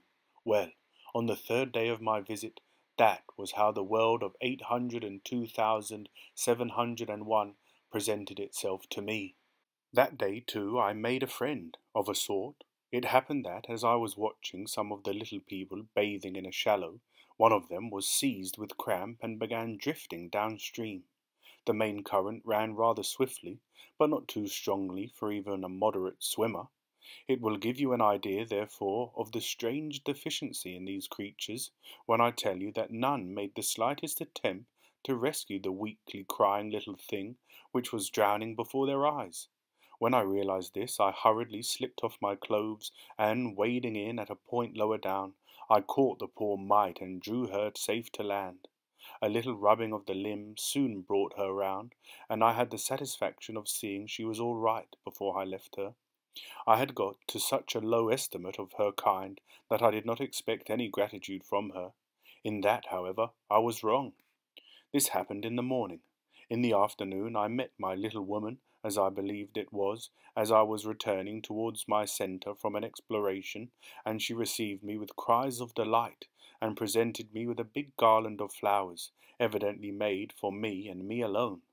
The thing took my imagination. Very possibly I had been feeling desolate. At any rate, I did my best to display my appreciation of the gift.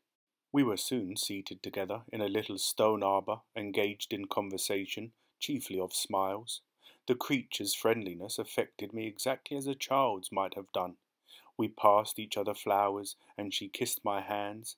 I did the same to hers.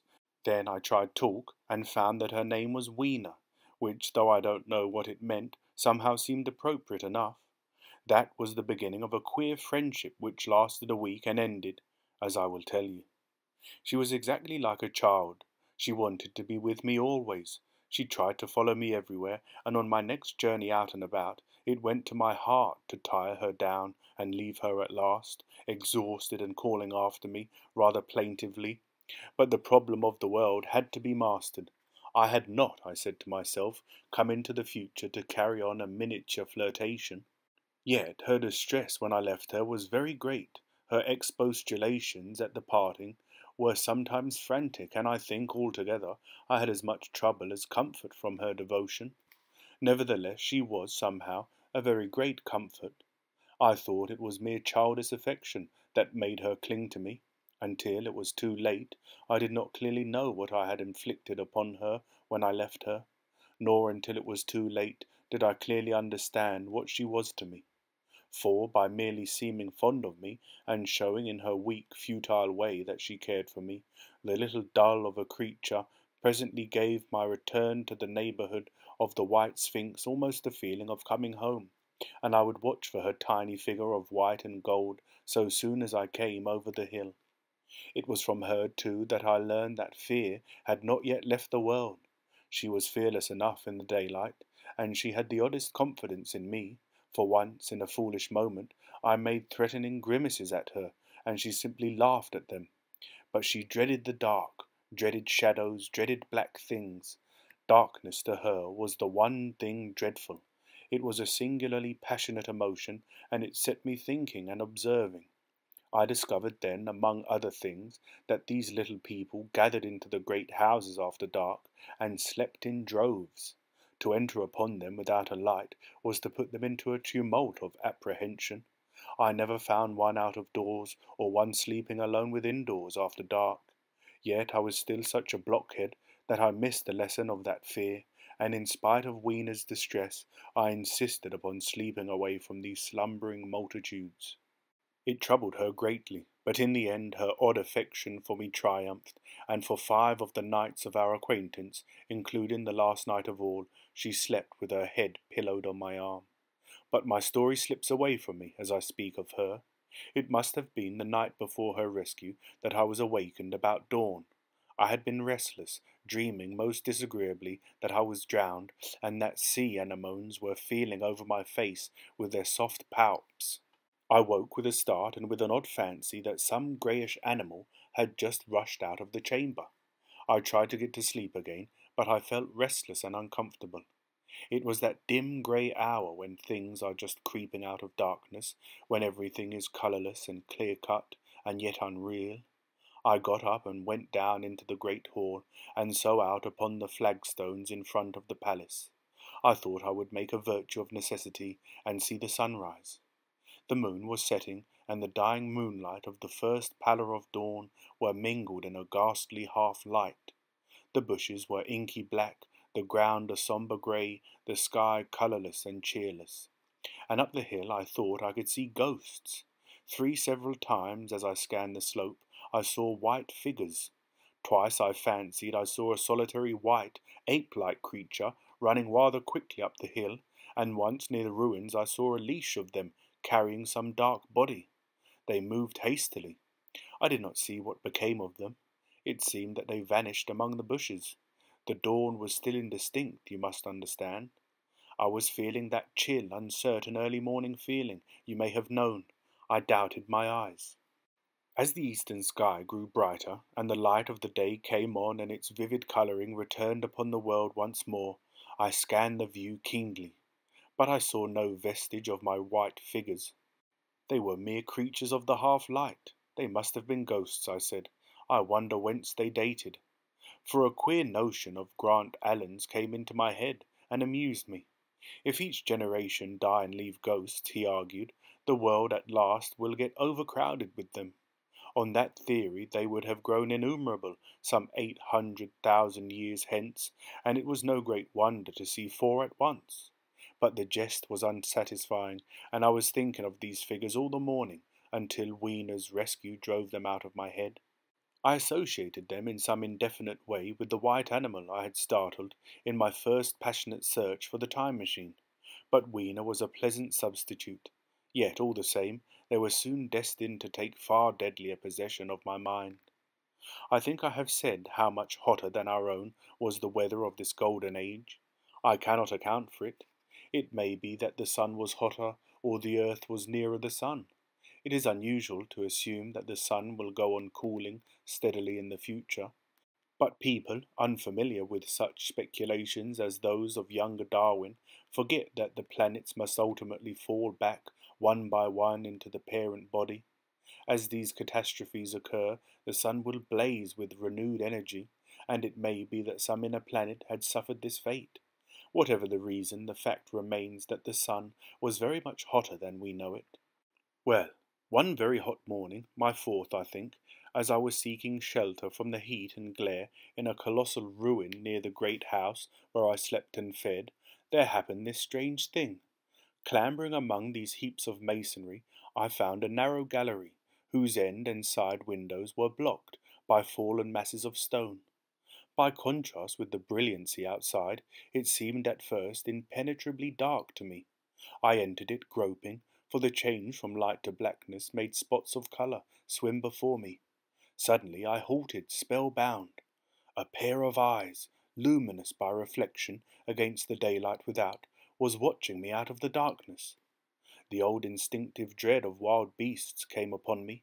I clenched my hands and steadfastly looked into the glaring eyeballs. I was afraid to turn. Then the thought of the absolute security in which humanity appeared to be living came to my mind, and then I remembered that strange terror of the dark. Overcoming my fear to some extent, I advanced a step and spoke.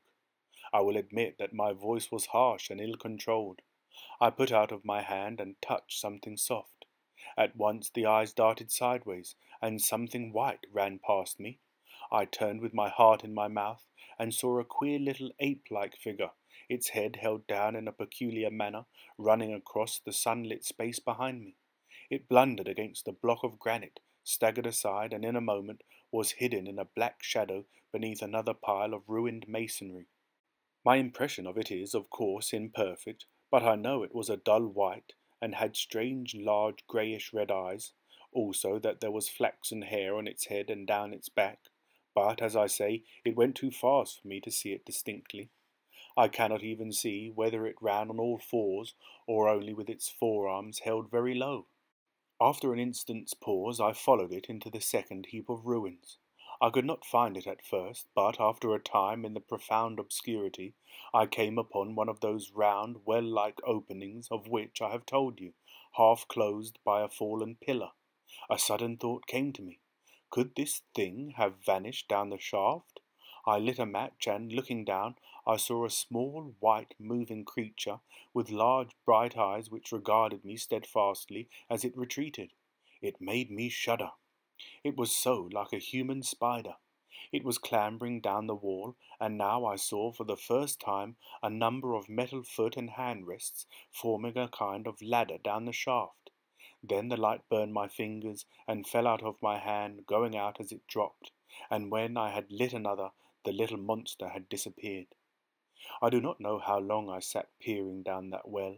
It was not for some time that I could succeed in persuading myself that the thing I had seen was human, but gradually the truth dawned on me, that man had not remained one species, but had differentiated into two distinct animals, that my graceful children of the upper world were not the sole descendants of our generation, but that this bleached, obscene, nocturnal thing, which had flashed before me, was also heir to all the ages.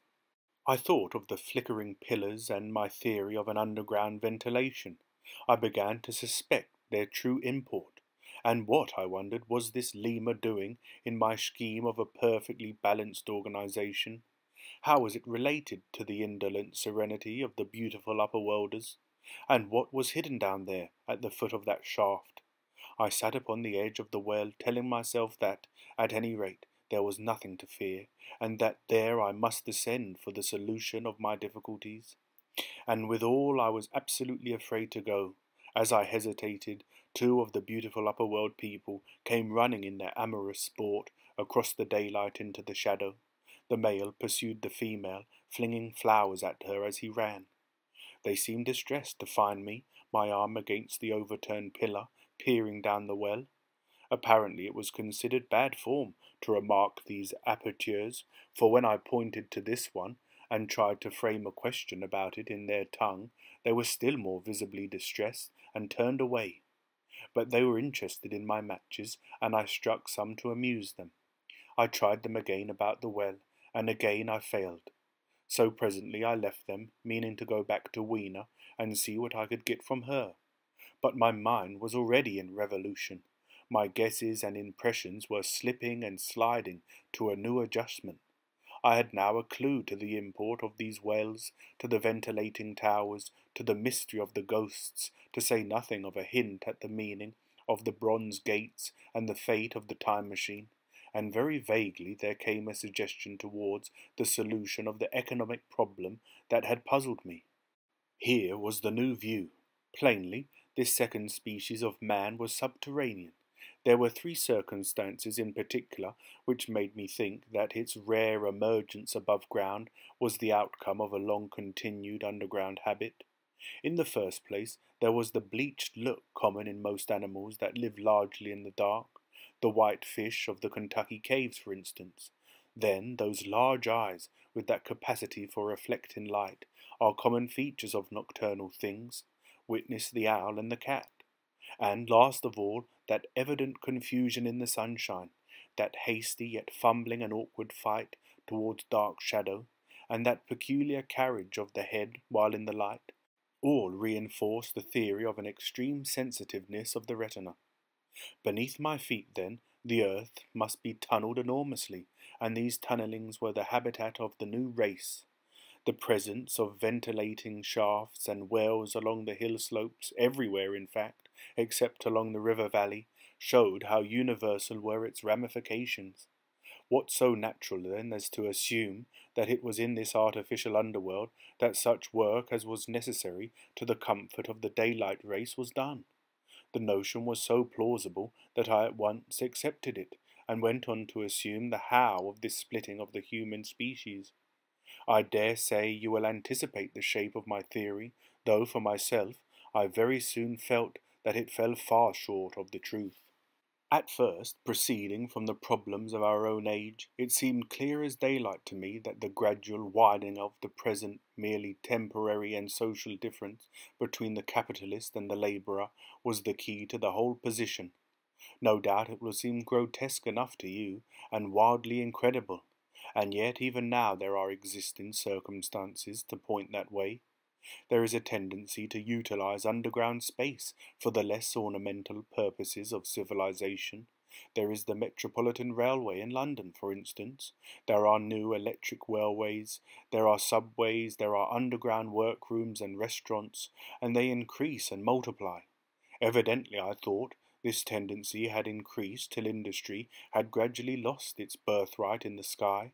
I mean that it had gone deeper and deeper into larger and ever larger underground factories, spending a still increasing amount of its time therein, till, in the end, even now does not an East End worker live in such artificial conditions as practically to be cut off from the natural surface of the earth? Again, the exclusive tendency of richer people, due no doubt to the increasing refinement of their education, and the widening gulf between them and the rude violence of the poor, is already leading to the closing, in their interest, of considerable portions of the surface of the land.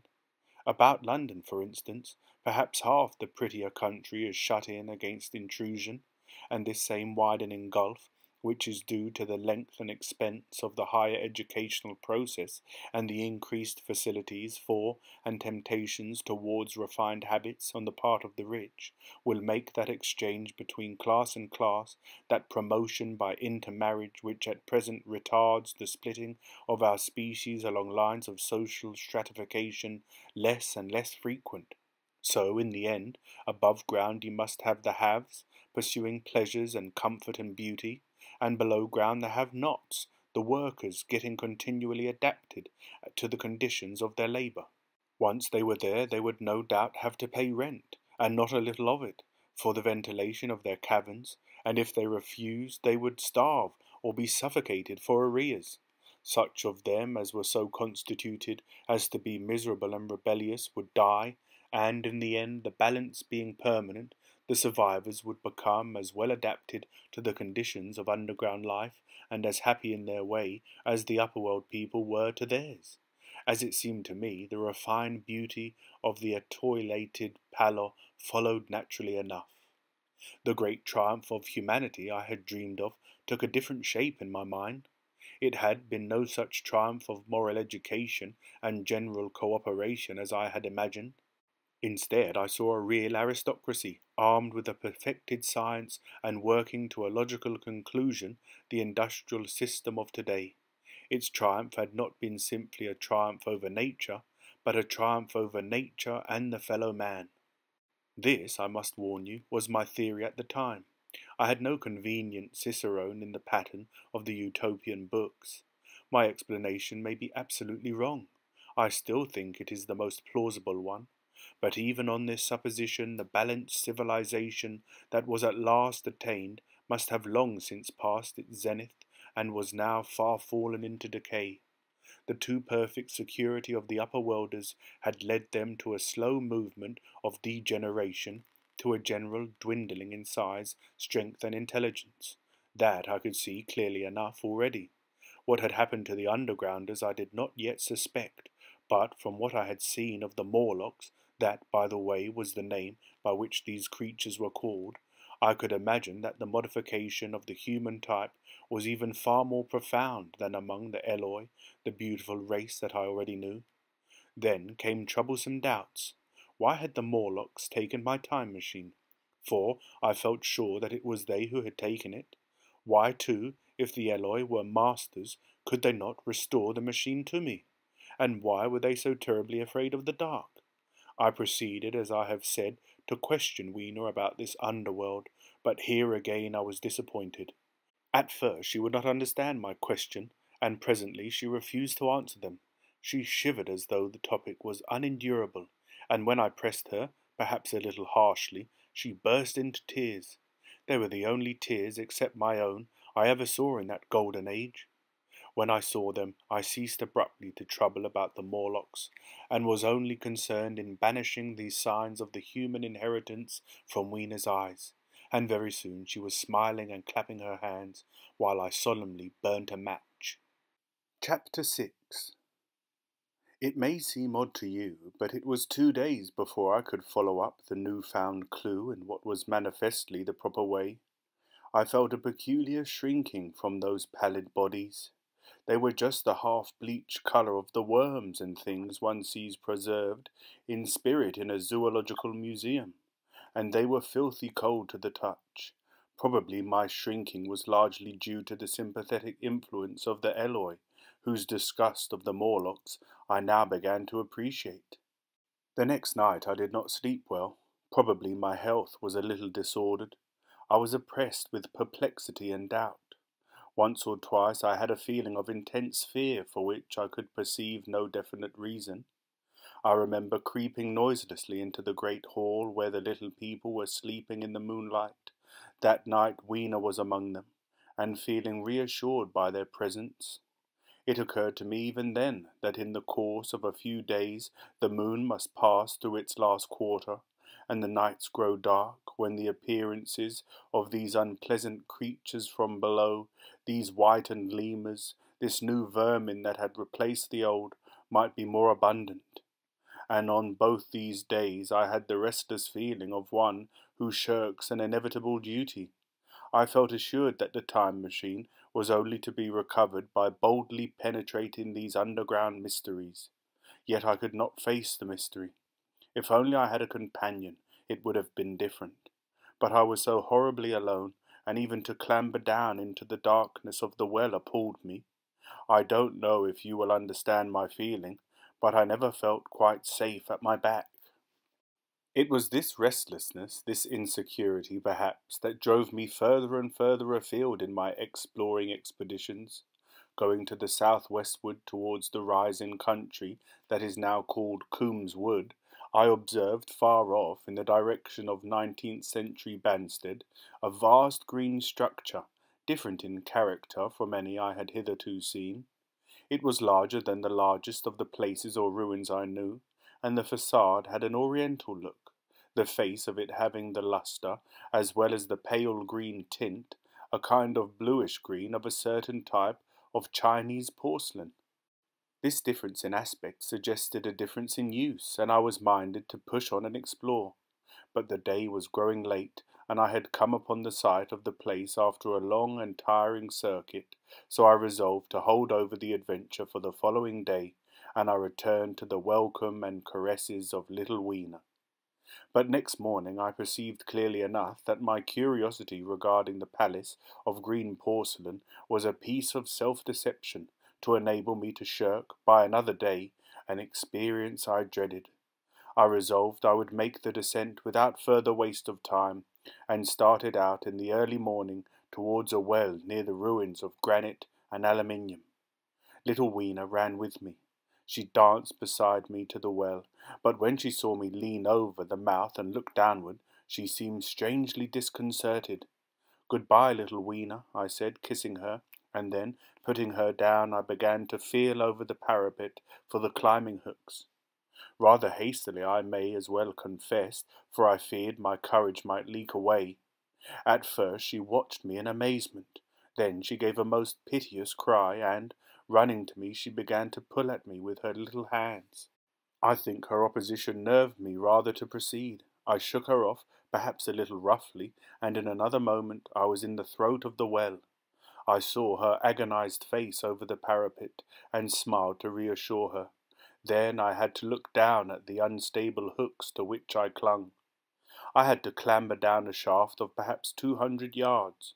The descent was effected by means of metallic bars projecting from the sides of the well, and these being adapted to the needs of a creature much smaller and lighter than myself, I was speedily cramped and fatigued by the descent. And not simply fatigued. One of the bars bent suddenly under my weight, and almost swung me off into the blackness beneath. For a moment I hung by one hand, and after that experience I did not dare to rest again. Though my arms and back were presently acutely painful, I went on clambering down the sheer descent with as quick a motion as possible. Glancing upward, I saw the aperture, a small blue disk in which a star was visible, while little Wiener's head showed as a round black projection. The thudding sound of a machine below grew louder and more oppressive. Everything save that little disk above was profoundly dark, and when I looked up again, Wiener had disappeared. I was in an agony of discomfort. I had some thought of trying to go up the shaft again, and leave the underworld alone.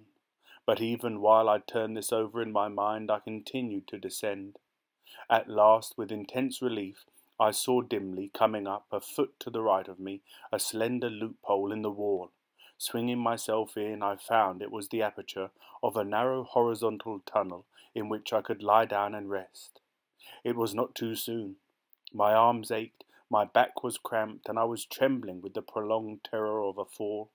Besides this, the unbroken darkness had had a distressing effect upon my eyes. The air was full of the throb and hum of machinery pumping air down the shaft. I do not know how long I lay. I was roused by a soft hand touching my face.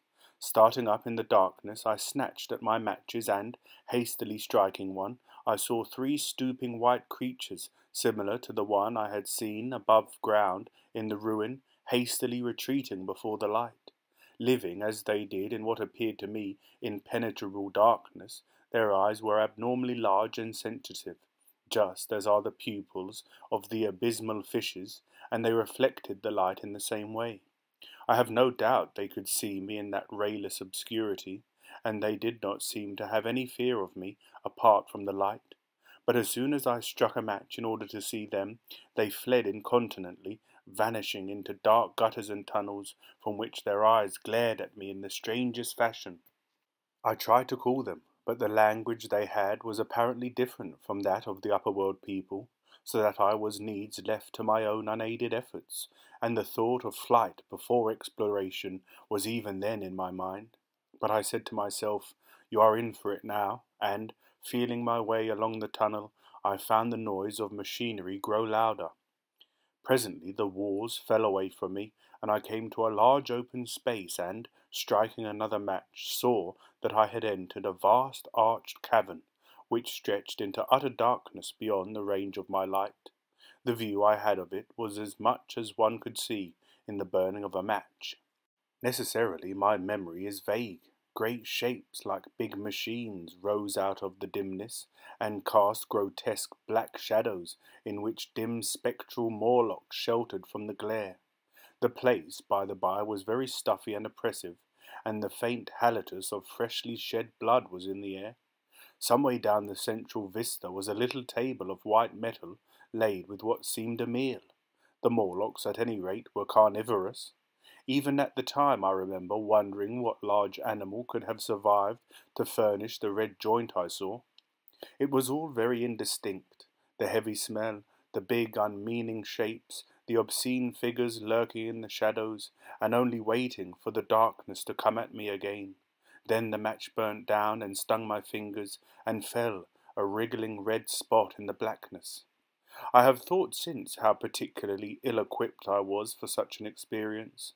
When I had started with the time machine, I had started with the absurd assumption that the men of the future would certainly be infinitely ahead of ourselves in all their appliances.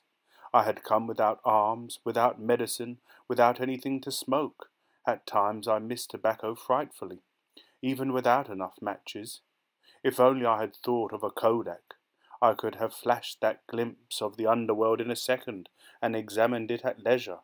But as it was, I stood there with only the weapons and the powers that nature had endowed me with, hands, feet, and teeth, these and 4 safety matches that still remained to me. I was afraid to push my way in among all this machinery in the dark, and it was only with my last glimpse of light I discovered that my store of matches had run low. It had never occurred to me until that moment that there was any need to economize them, and I had wasted almost half the box in astonishing the upper worlders, to whom fire was a novelty.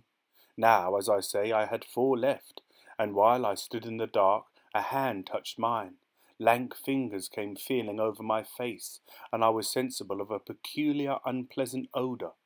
I fancied I heard the breathing of a crowd of those dreadful little beings about me. I felt the box of matches in my hand being gently disengaged, and other hands behind me plucking at my clothes. The sense of these unseen creatures examining me was indescribably unpleasant. The sudden realization of my ignorance of their ways of thinking and doing came home to me very vividly in the darkness. I shouted at them as loudly as I could. They started away, and then I could feel them approaching me again. They clutched at me more boldly, whispering odd sounds to each other. I shivered violently and shouted again rather discordantly. This time they were not so seriously alarmed, and they made a queer laughing noise as they came back at me. I will confess I was horribly frightened. I determined to strike another match and escape under the protection of its glare. I did so, and eking out the flicker with a scrap of paper from my pocket, I made good my retreat to the narrow tunnel. But I had scarce entered this when my light was blown out, and in the blackness I could hear the Morlocks rustling like wind among leaves, and pattering like the rain as they hurried after me. In a moment I was clutched by several hands, and there was no mistake that they were trying to haul me back. I struck another light and waved it in their dazzled faces.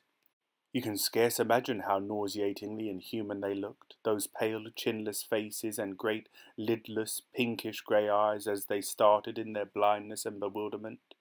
But I did not stay to look, I promise you. I retreated again, and when my second match had ended, I struck my third. It had almost burnt through when I reached the opening to the shaft. I lay down on the edge, for the throb of the great pump below made me giddy. Then I felt sideways for the projecting hooks, and as I did so my feet were grasped from behind, and I was violently tugged backward. I lit my last match, and it incontinently went out. But I had my hand on the climbing bars now, and, kicking violently, I disengaged myself from the clutches of the Morlocks, and was speedily clambering up the shaft, while they stayed, peering and blinking up at me, all but one little wretch who followed me for some way, and well-nigh secured my boot as a trophy. That climb seemed interminable to me. With the last 20 or 30 feet of it a deadly nausea came upon me. I had the greatest difficulty in keeping my hold. The last few yards was a frightful struggle against this faintness. Several times my head swam, and I felt all the sensations of falling. At last, however, I got over the well mouth somehow and staggered out of the ruin into the blinding sunlight. I fell upon my face. Even the soil smelt sweet and clean. Then I remember Weena kissing my hands and ears, and the voices of others among the Eloi. Then, for a time, I was insensible. Chapter 7. Now, indeed, I seemed in a worse case than before. Hitherto, except during my night's anguish at the loss of the time machine, I had felt a sustaining hope of ultimate escape, but that hope was staggered by these new discoveries. Hitherto I had merely thought myself impeded by the childish simplicity of the little people, and by some unknown forces which I had only to understand to overcome.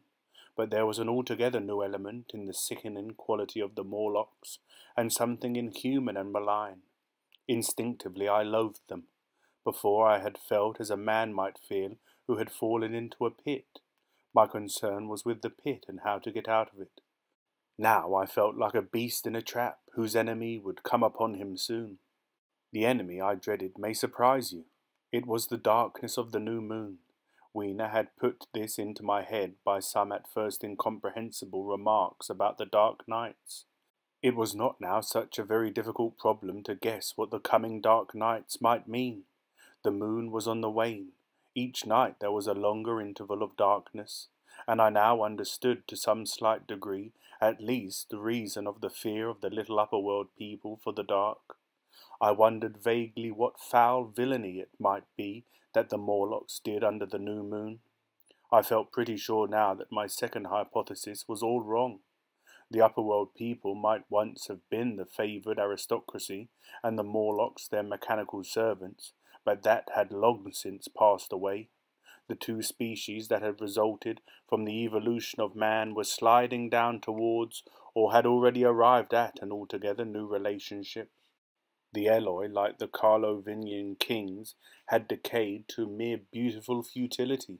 They still possessed the earth on sufferance, since the Morlock, subterranean for innumerable generations, had come at last to find the daylit surface intolerable, and the Morlocks made their garments, I inferred, and maintained them in their habitual needs, perhaps through the survival of an old habit of service. They did it as a standing horse paws with its foot, or as a man enjoys killing animals in sport, because ancient and departed necessities had impressed it on the organism. But, clearly, the old order was already in part reversed. The nemesis of the delicate ones was creeping on apace.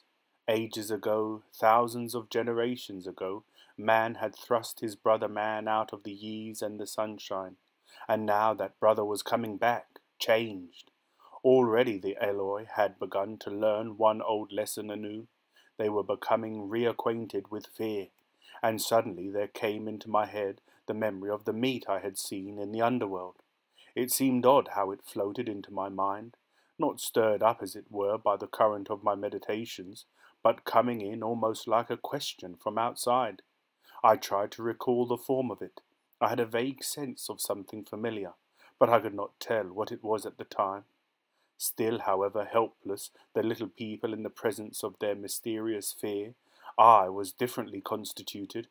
I came out of this age of ours, this ripe prime of the human race, when fear does not paralyze and mystery has lost its terrors. I, at least, would defend myself. Without further delay, I determined to make myself arms and a fastness where I might sleep. With that refuge as a base, I could face this strange world with some of that confidence I had lost in realizing to what creatures night by night I lay exposed. I felt I could never sleep again until my bed was secure from them. I shuddered with horror to think how they must already have examined me. I wandered during the afternoon along the valley of the Thames, but found nothing that commended itself to my mind as inaccessible. All the buildings and trees seemed easily practicable to such dexterous climbers as the Morlocks, to judge by their wells, must be. Then the tall pinnacles of the palace of green porcelain and the polished gleam of its walls came back to my memory, and in the evening, taking Weena like a child upon my shoulder, I went up the hills towards the southwest. The distance I had reckoned was 7 or 8 miles, but it must have been nearer 18. I had first seen the place on a moist afternoon when distances are deceptively diminished. In addition, the heel of one of my shoes was loose, and a nail was working through the sole. They were comfortable old shoes I wore about indoors, so that I was lame, and it was already long past sunset when I came in sight of the palace, silhouetted black against the pale yellow of the sky. Weena had been hugely delighted when I began to carry her, but after a time she desired me to let her down, and ran along by the side of me, occasionally darting off on either hand to pick flowers to stick in my pockets. My pockets had always puzzled Weena, but at the last she had concluded that they were an eccentric kind of vase for floral decoration. At least she utilized them for that purpose, and that reminds me, in changing my jacket I found— The time-traveller paused, put his hand into his pocket, and silently placed 2 withered flowers, not unlike very large white mallows, upon the little table. Then he resumed his narrative. As the hush of evening crept over the world and we proceeded over the hill crest towards Wimbledon, Weena grew tired and wanted to return to the house of grey stone, but I pointed out the distant pinnacles of the palace of green porcelain to her, and contrived to make her understand that we were seeking a refuge from her fear. You know that great pause that comes upon things before the dusk. Even the breeze stops in the trees. To me there is always an air of expectation about that evening stillness. The sky was clear, remote and empty save for a few horizontal bars far down in the sunset. Well, that night the expectation took the colour of my fears. In that darkling calm my senses seemed preternaturally sharpened. I fancied I could even feel the hollowness of the ground beneath my feet, could indeed almost see through it, the Morlocks in their ant-hill going hither and thither and waiting for the dark. In my excitement I fancied that they would receive my invasion of their burrows as a declaration of war, and why had they taken my time machine? So we went on in the quiet, and the twilight deepened into night. The clear blue of the distance faded, and one star after another came out. The ground grew dim and the trees black. Weena's fears and her fatigue grew upon her. I took her in my arms and talked to her and caressed her. Then, as the darkness grew deeper, she put her arms round my neck and, closing her eyes, tightly pressed her face against my shoulder.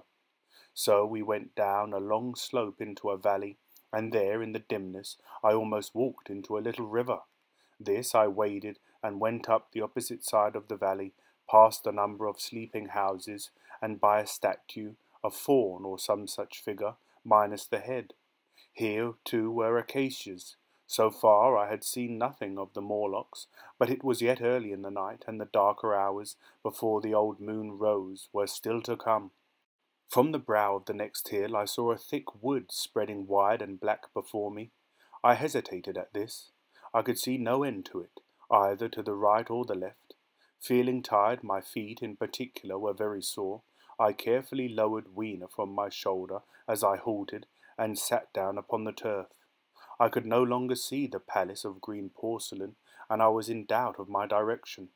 I looked into the thickness of the wood, and thought of what it might hide. Under that dense tangle of branches one would be out of sight of the stars. Even were there no other lurking danger, a danger I did not care to let my imagination loose upon, there would still be all the roots to stumble over and the tree boles to strike against. I was very tired too after the excitements of the day, so I decided that I would not face it, but would pass the night upon the open hill. Weena, I was glad to find, was fast asleep. I carefully wrapped her in my jacket, and sat down beside her to wait for the moonrise. The hill was quiet and deserted, but from the black of the wood there came now and then a stir of living things. Above me shone the stars, for the night was very clear. I felt a certain sense of friendly comfort in their twinkling. All the old constellations had gone from the sky, however. That slow movement which is imperceptible in 100 human lifetimes had long since rearranged them in unfamiliar groupings, but the Milky Way, it seemed to me, was still the same tattered streamer of stardust as of yore. Southward, as I judged it, was a very bright red star that was new to me.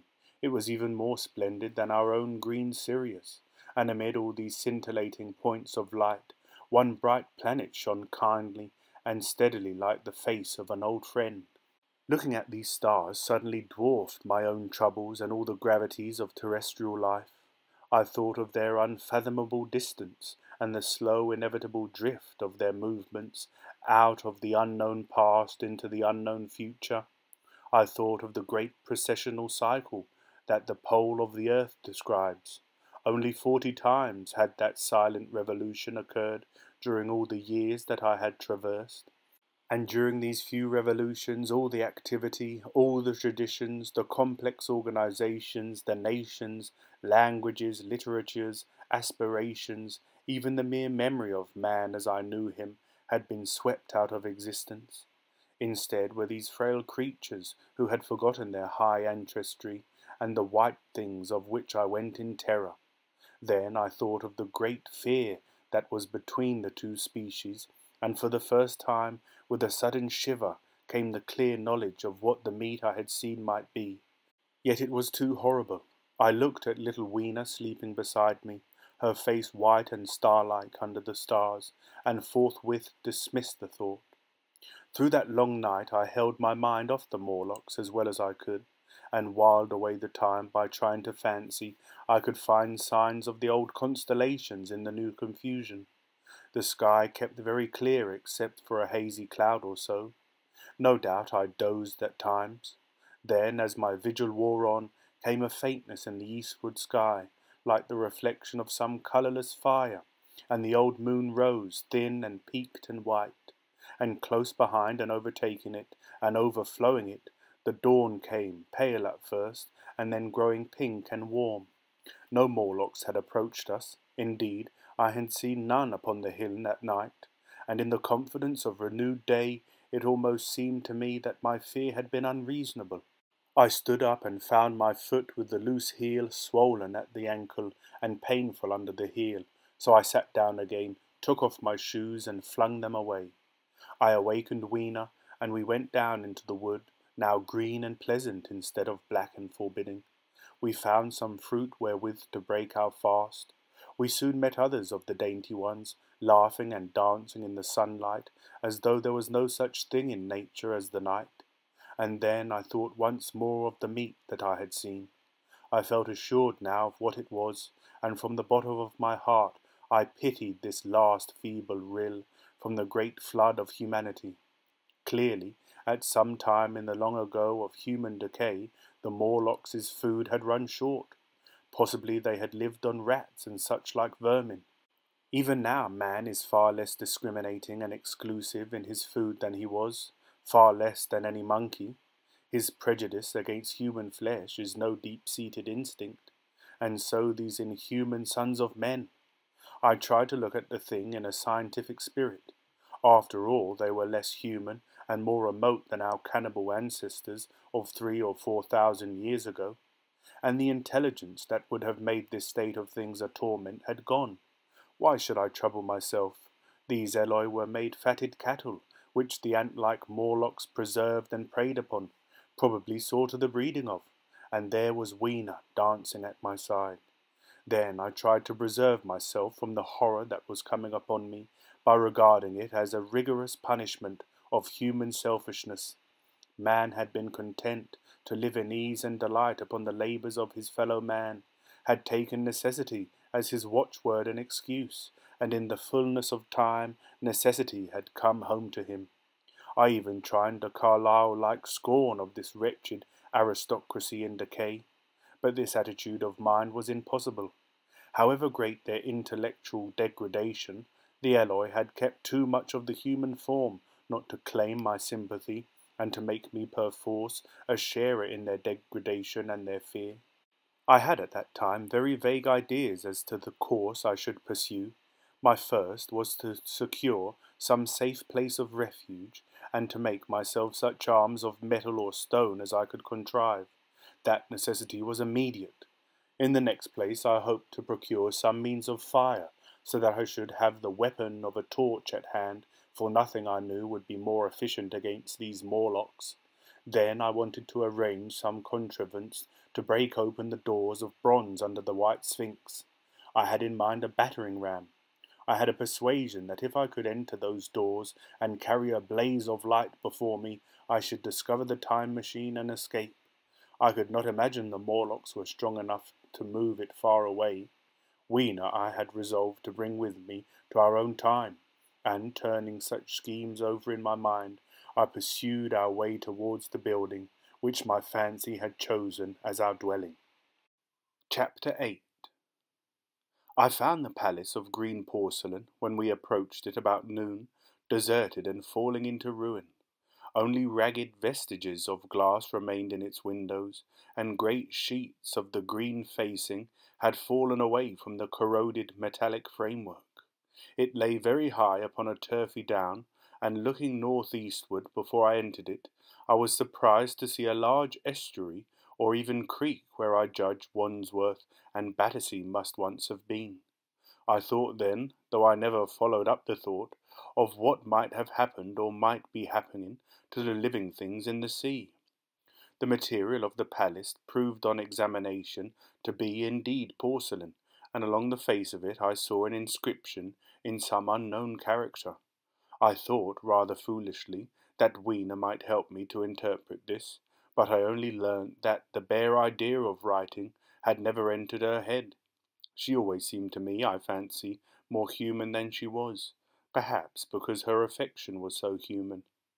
Within the big valves of the door, which were open and broken, we found, instead of the customary hall, a long gallery lit by many side windows.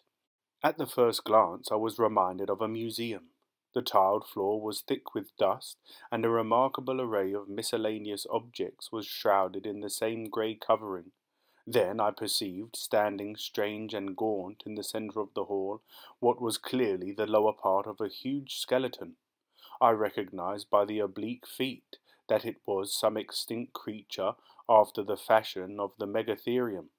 The skull and the upper bones lay beside it in the thick dust, and in one place where rainwater had dropped through a leak in the roof, the thing itself had been worn away. Further in the gallery was the huge skeleton barrel of a brontosaurus. My museum hypothesis was confirmed. Going towards the side, I found what appeared to be sloping shelves, and, clearing away the thick dust, I found the old familiar glass cases of our own time. But they must have been airtight, to judge from the fair preservation of some of their contents. Clearly we stood among the ruins of some latter-day South Kensington. Here, apparently, was the paleontological section, and a very splendid array of fossils it must have been, though the inevitable process of decay that had been staved off for a time and had, through the extinction of bacteria and fungi, lost 99/100ths of its force, was, nevertheless, with extreme sureness, if with extreme slowness, at work again upon all its treasures. Here and there I found traces of the little people in the shape of rare fossils broken to pieces or threaded in strings upon reeds, and the cases had in some instances been bodily removed, by the Morlocks as I judged. The place was very silent. The thick dust deadened our footsteps. Weena, who had been rolling a sea urchin down the sloping glass of the case, presently came as I stared about me, and very quietly took my hand and stood beside me. And at first I was so much surprised by this ancient monument of an intellectual age that I gave no thought to the possibilities it presented. Even my preoccupation about the time machine receded a little from my mind. To judge from the size of the place, this palace of green porcelain had a great deal more in it than a gallery of paleontology, possibly historical galleries, it might be even a library. To me, at least in my present circumstances, these would be vastly more interesting than this spectacle of old-time geology in decay. Exploring, I found another short gallery running transversely to the first. This appeared to be devoted to minerals, and the sight of a block of sulphur set my mind running on gunpowder. But I could find no saltpetre, indeed no nitrates of any kind. Doubtless they had deliquesced ages ago. Yet the sulphur hung in my mind, and set up a train of thinking. As for the rest of the contents of that gallery, though on the whole they were the best preserved of all I saw, I had little interest. I am no specialist in mineralogy, and I went on down a very ruinous aisle running parallel to the first hall I had entered. Apparently this section had been devoted to natural history, but everything had long since passed out of recognition. A few shriveled and blackened vestiges of what had once been stuffed animals, desiccated mummies in jars that had once held spirit, a brown dust of departed plants, that was all. I was sorry for that, because I should have been glad to trace the patient readjustments by which the conquest of animated nature had been attained. Then we came to a gallery of simply colossal proportions, but singularly ill-lit, the floor of it running downward at a slight angle from the end at which I entered. At intervals white globes hung from the ceiling, many of them cracked and smashed, which suggested that originally the place had been artificially lit. Here I was more in my element, for rising on either side of me were the huge bulks of big machines, all greatly corroded and many broken down, but some still fairly complete.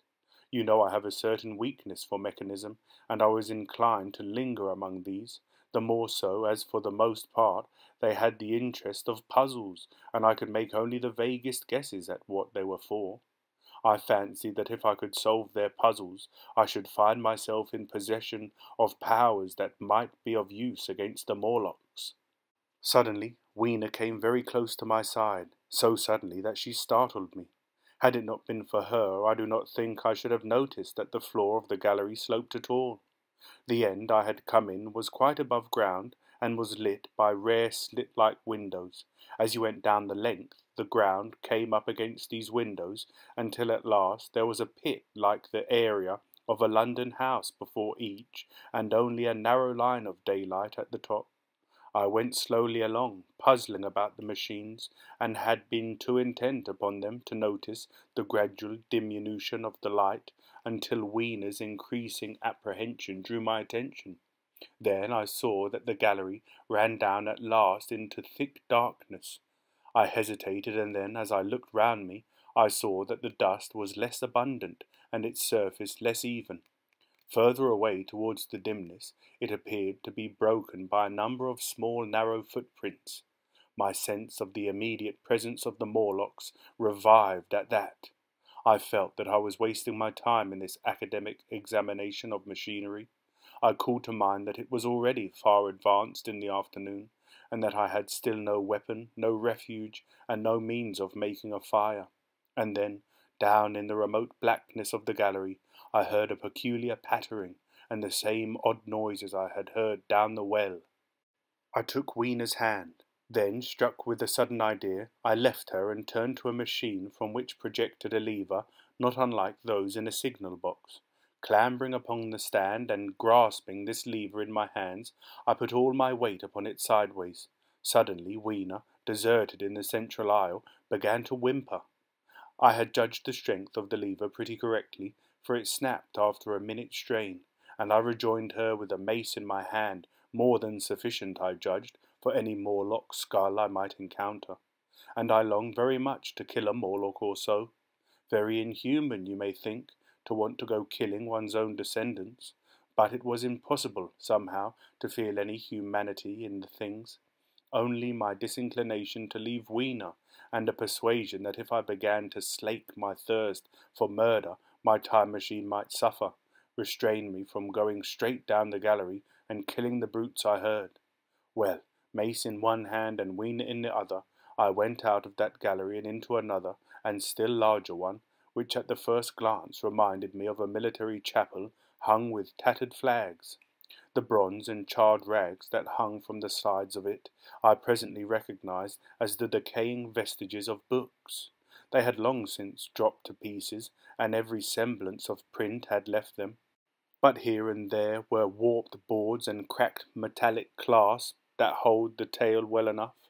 Had I been a literary man, I might perhaps have moralized upon the futility of all ambition. But as it was, the thing that struck me with keenness forced was the enormous waste of labour to which this sombre wilderness of rotting paper testified. At the time I will confess that I thought chiefly of the philosophical transactions and my own 17 papers upon physical optics. Then, going up a broad staircase, we came to what may once have been a gallery of technical chemistry, and here I had not a little hope of useful discoveries. Except at one end, where the roof had collapsed, this gallery was well preserved. I went eagerly to every unbroken case, and at last, in one of the really airtight cases, I found a box of matches. Very eagerly I tried them. They were perfectly good. They were not even damp. I turned to Wiener. "Dance," I cried to her in her own tongue, for now I had a weapon indeed against the horrible creatures we feared. And so in that derelict museum, upon the thick, soft carpeting of dust, to Wiener's huge delight, I solemnly performed a kind of composite dance, whistling the Land of the Leal as cheerfully as I could. In part it was a modest can-can, in part a step dance, in part a skirt dance, so far as my tailcoat permitted, and in part original, for I am naturally inventive, as you know. Now, I still think that for this box of matches to have escaped the wear of time for immemorial years was most strange. As for me, it was a most fortunate thing. Yet, oddly enough, I found a far unlikelier substance, and that was camphor. I found it in a sealed jar that by chance, I suppose, had been really hermetically sealed. I fancied at first that it was paraffin wax, and smashed the glass accordingly, but the odour of camphor was unmistakable. In the universal decay this volatile substance had chanced to survive, perhaps through many thousands of centuries. It reminded me of a sepia painting I had once seen done from the ink of a fossil belemnite that must have perished and become fossilized millions of years ago. I was about to throw it away, but I remembered that it was inflammable and burnt with a good bright flame, was in fact an excellent candle, and I put it in my pocket. I found no explosives, however, nor any means of breaking down the bronze doors. As yet my iron crowbar was the most helpful thing I had chanced upon. Nevertheless, I left that gallery greatly elated. I cannot tell you all the story of that long afternoon. It would require a great effort of memory to recall my explorations in at all the proper order. I remember a long gallery of rusting stands of arms, and how I hesitated between my crowbar and a hatchet or a sword.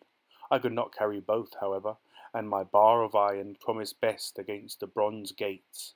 There were numbers of guns, pistols, and rifles. The most were masses of rust, but many were of some new metal, and still fairly sound. But any cartridges or powder there may once have been had rotted into dust. One corner I saw was charred and shattered, perhaps, I thought, by an explosion among the specimens. In another place was a vast array of idols, Polynesian, Mexican, Grecian, Phoenician, every country on earth, I should think. And here, yielding to an irresistible impulse, I wrote my name upon the nose of a steatite monster from South America that particularly took my fancy. As the evening drew on, my interest waned. I went through gallery after gallery, dusty, silent, often ruinous, the exhibits sometimes mere heaps of rust and lignite, sometimes fresher. In one place I suddenly found myself near the model of a tin mine, and then by the merest accident I discovered, in an airtight case, 2 dynamite cartridges. I shouted "Eureka!" and smashed the case with joy. Then came a doubt. I hesitated. Then, selecting a little side gallery, I made my essay. I never felt such a disappointment as I did in waiting 5, 10, 15 minutes for an explosion that never came. Of course the things were dummies, as I might have guessed from their presence. I really believe that, had they not been so, I should have rushed off incontinently and blown Sphinx, bronze doors, and, as it proved, my chances of finding the time machine altogether into non-existence. It was after that, I think, that we came to a little open court within the palace.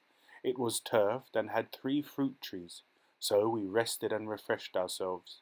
Towards sunset I began to consider our position. Night was creeping upon us, and my inaccessible hiding place had still to be found. But that troubled me very little now. I had in my possession a thing that was, perhaps, the best of all defences against the Morlocks. I had matches. I had the camphor in my pocket too, if a blaze were needed. It seemed to me that the best thing we could do would be to pass the night in the open, protected by a fire. In the morning there was the getting of the time machine. Towards that, as yet, I had only my iron mace, but now, with my growing knowledge, I felt very differently towards those bronze doors. Up to this I had refrained from forcing them, largely because of the mystery on the other side. They had never impressed me as being very strong, and I hoped to find my bar of iron not altogether adequate for the work. Chapter 9. We emerged from the palace while the sun was still in part above the horizon. I was determined to reach the White Sphinx early the next morning, and ere the dusk I purposed pushing through the woods that had stopped me on the previous journey. My plan was to go as far as possible that night, and then, building a fire, to sleep in the protection of its glare. Accordingly, as we went along, I gathered any sticks or dried grass I saw, and presently had my arms full of such litter. Thus loaded, our progress was slower than I had anticipated, and besides Weena was tired, and I began to suffer from sleepiness too, so that it was full night before we reached the wood. Upon the shrubby hill of its edge Weena would have stopped, fearing the darkness before us, but a singular sense of impending calamity, that should indeed have served me as a warning, drove me onward. I had been without sleep for a night and 2 days, and I was feverish and irritable.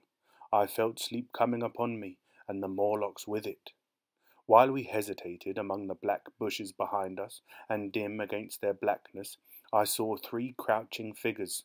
There was scrub and long grass all about us, and I did not feel safe from their insidious approach. The forest, I calculated, was rather less than a mile across. If we could get through it to the bare hillside, there, as it seemed to me, was an altogether safer resting place. I thought that with my matches and my camphor I could contrive to keep my path illuminated through the woods. Yet it was evident that if I was to flourish matches with my hands, I should have to abandon my firewood. So, rather reluctantly, I put it down, and then it came into my head that I would amaze our friends behind by lighting it. I was to discover the atrocious folly of this proceeding, but it came to my mind as an ingenious move for covering our retreat. I don't know if you have ever thought what a rare thing flame must be in the absence of man and in a temperate climate. The sun's heat is rarely strong enough to burn, even when it is focused by dewdrops, as is sometimes the case in more tropical districts. Lighting may blast and blacken, but it rarely gives rise to widespread fire. Decaying vegetation may occasionally smoulder with the heat of its fermentation, but this rarely results in flame. In this decadence, too, the art of fire-making had been forgotten on the earth. The red tongues that went licking up my heap of wood were an altogether new and strange thing to Weena.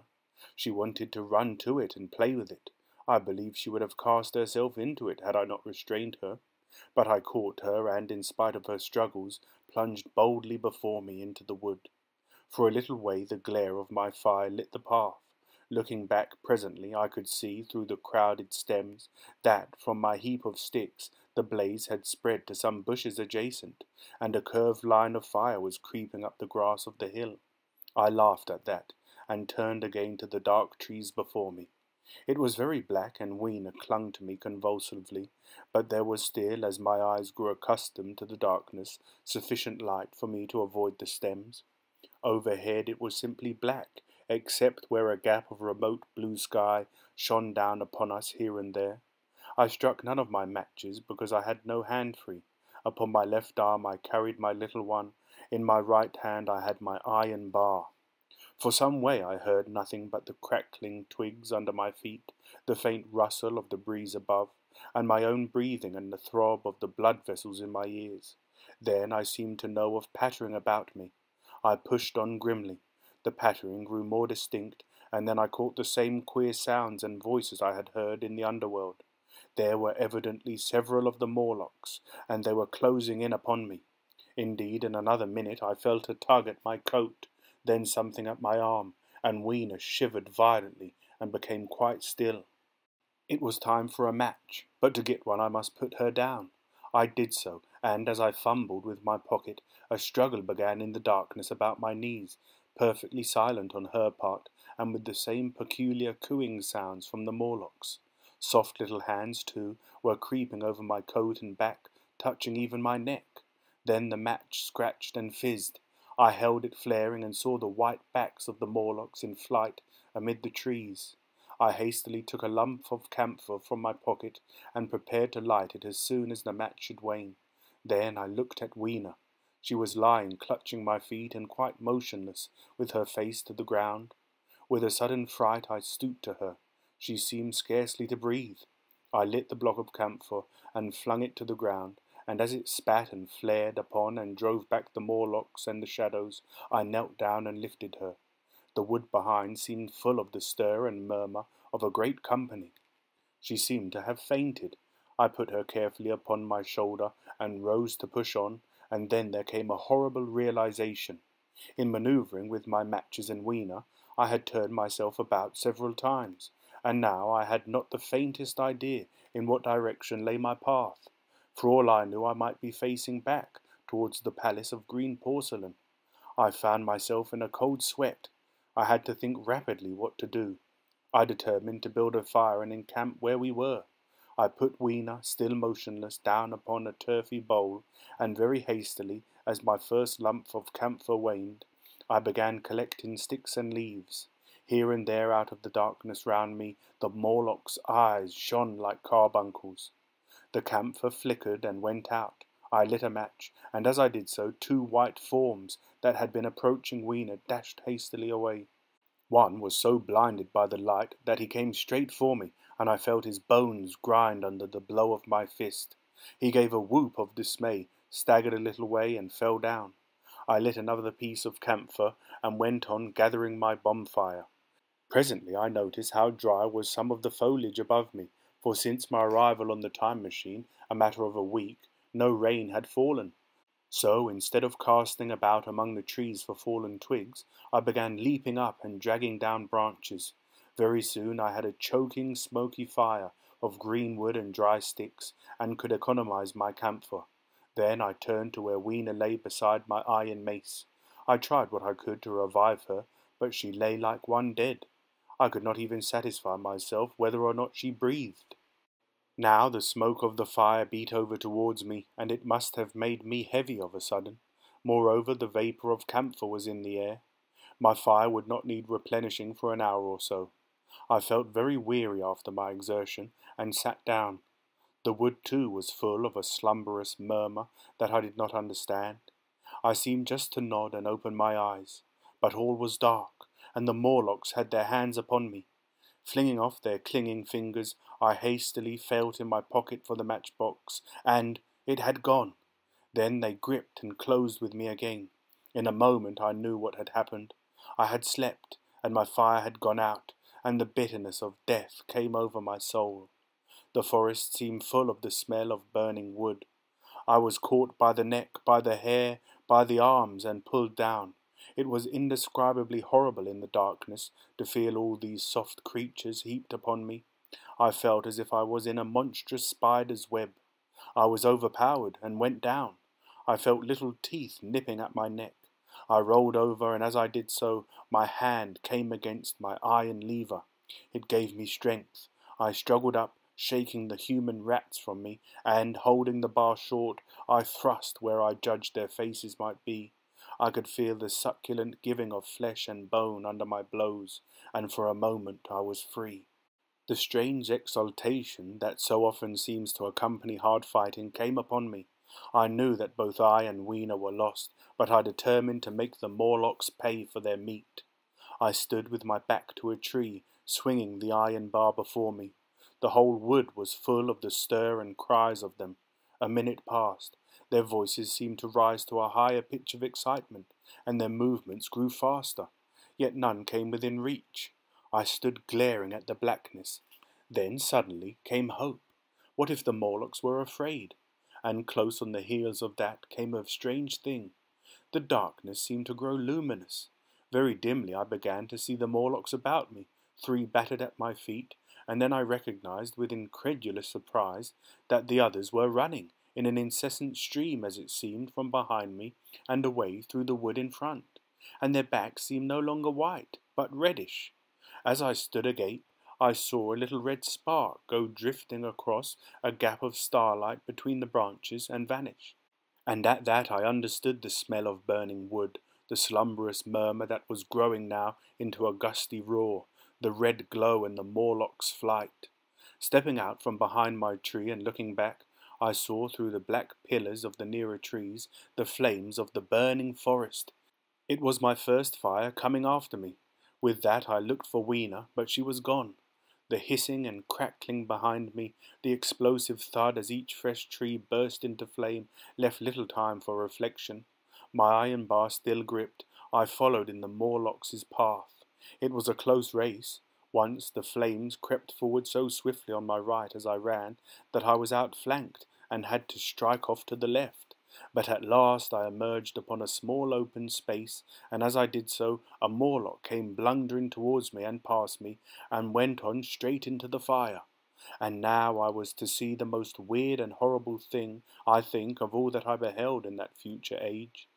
This whole space was as bright as day with the reflection of the fire. In the centre was a hillock or tumulus, surmounted by a scorched hawthorn.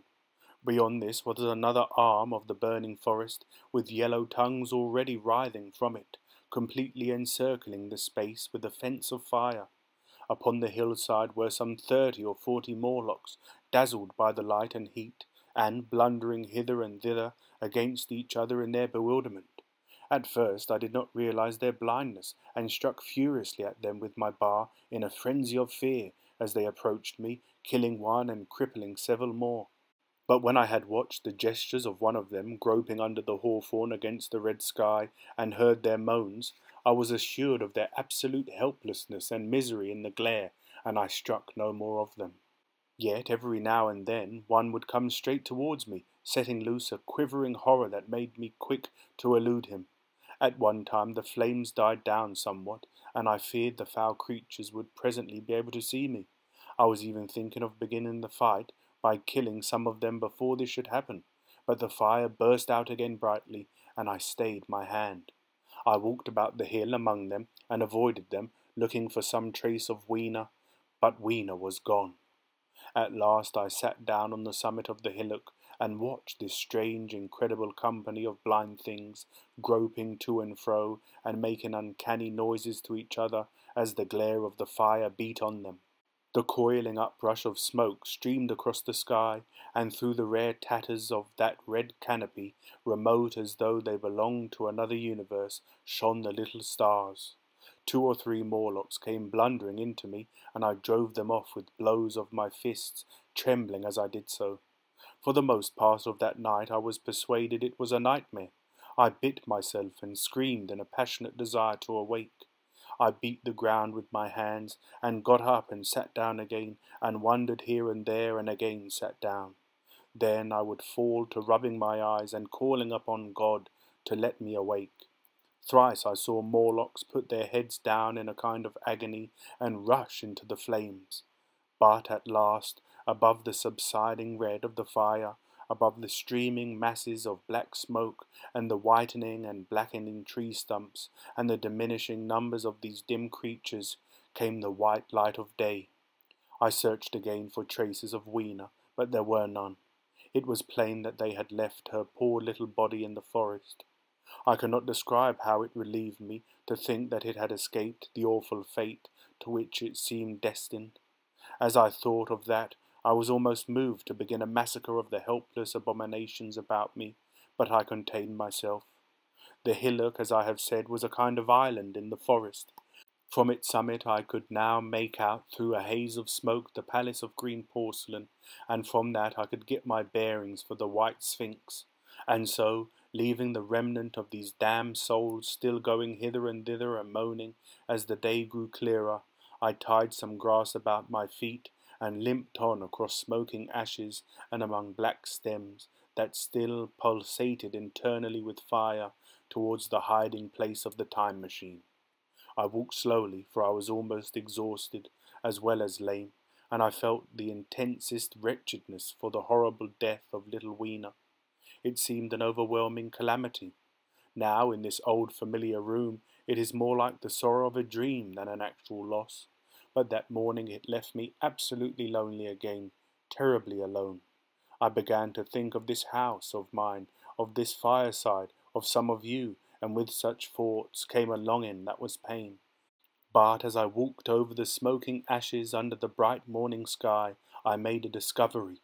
In my trouser pocket were still some loose matches. The box must have leaked before it was lost. Chapter 10. About 8 or 9 in the morning I came to the same seat of yellow metal from which I had viewed the world upon the evening of my arrival. I thought of my hasty conclusions upon that evening, and could not refrain from laughing bitterly at my confidence. Here was the same beautiful scene, the same abundant foliage, the same splendid palaces and magnificent ruins, the same silver river running between its fertile banks. The gay robes of the beautiful people moved hither and thither among the trees.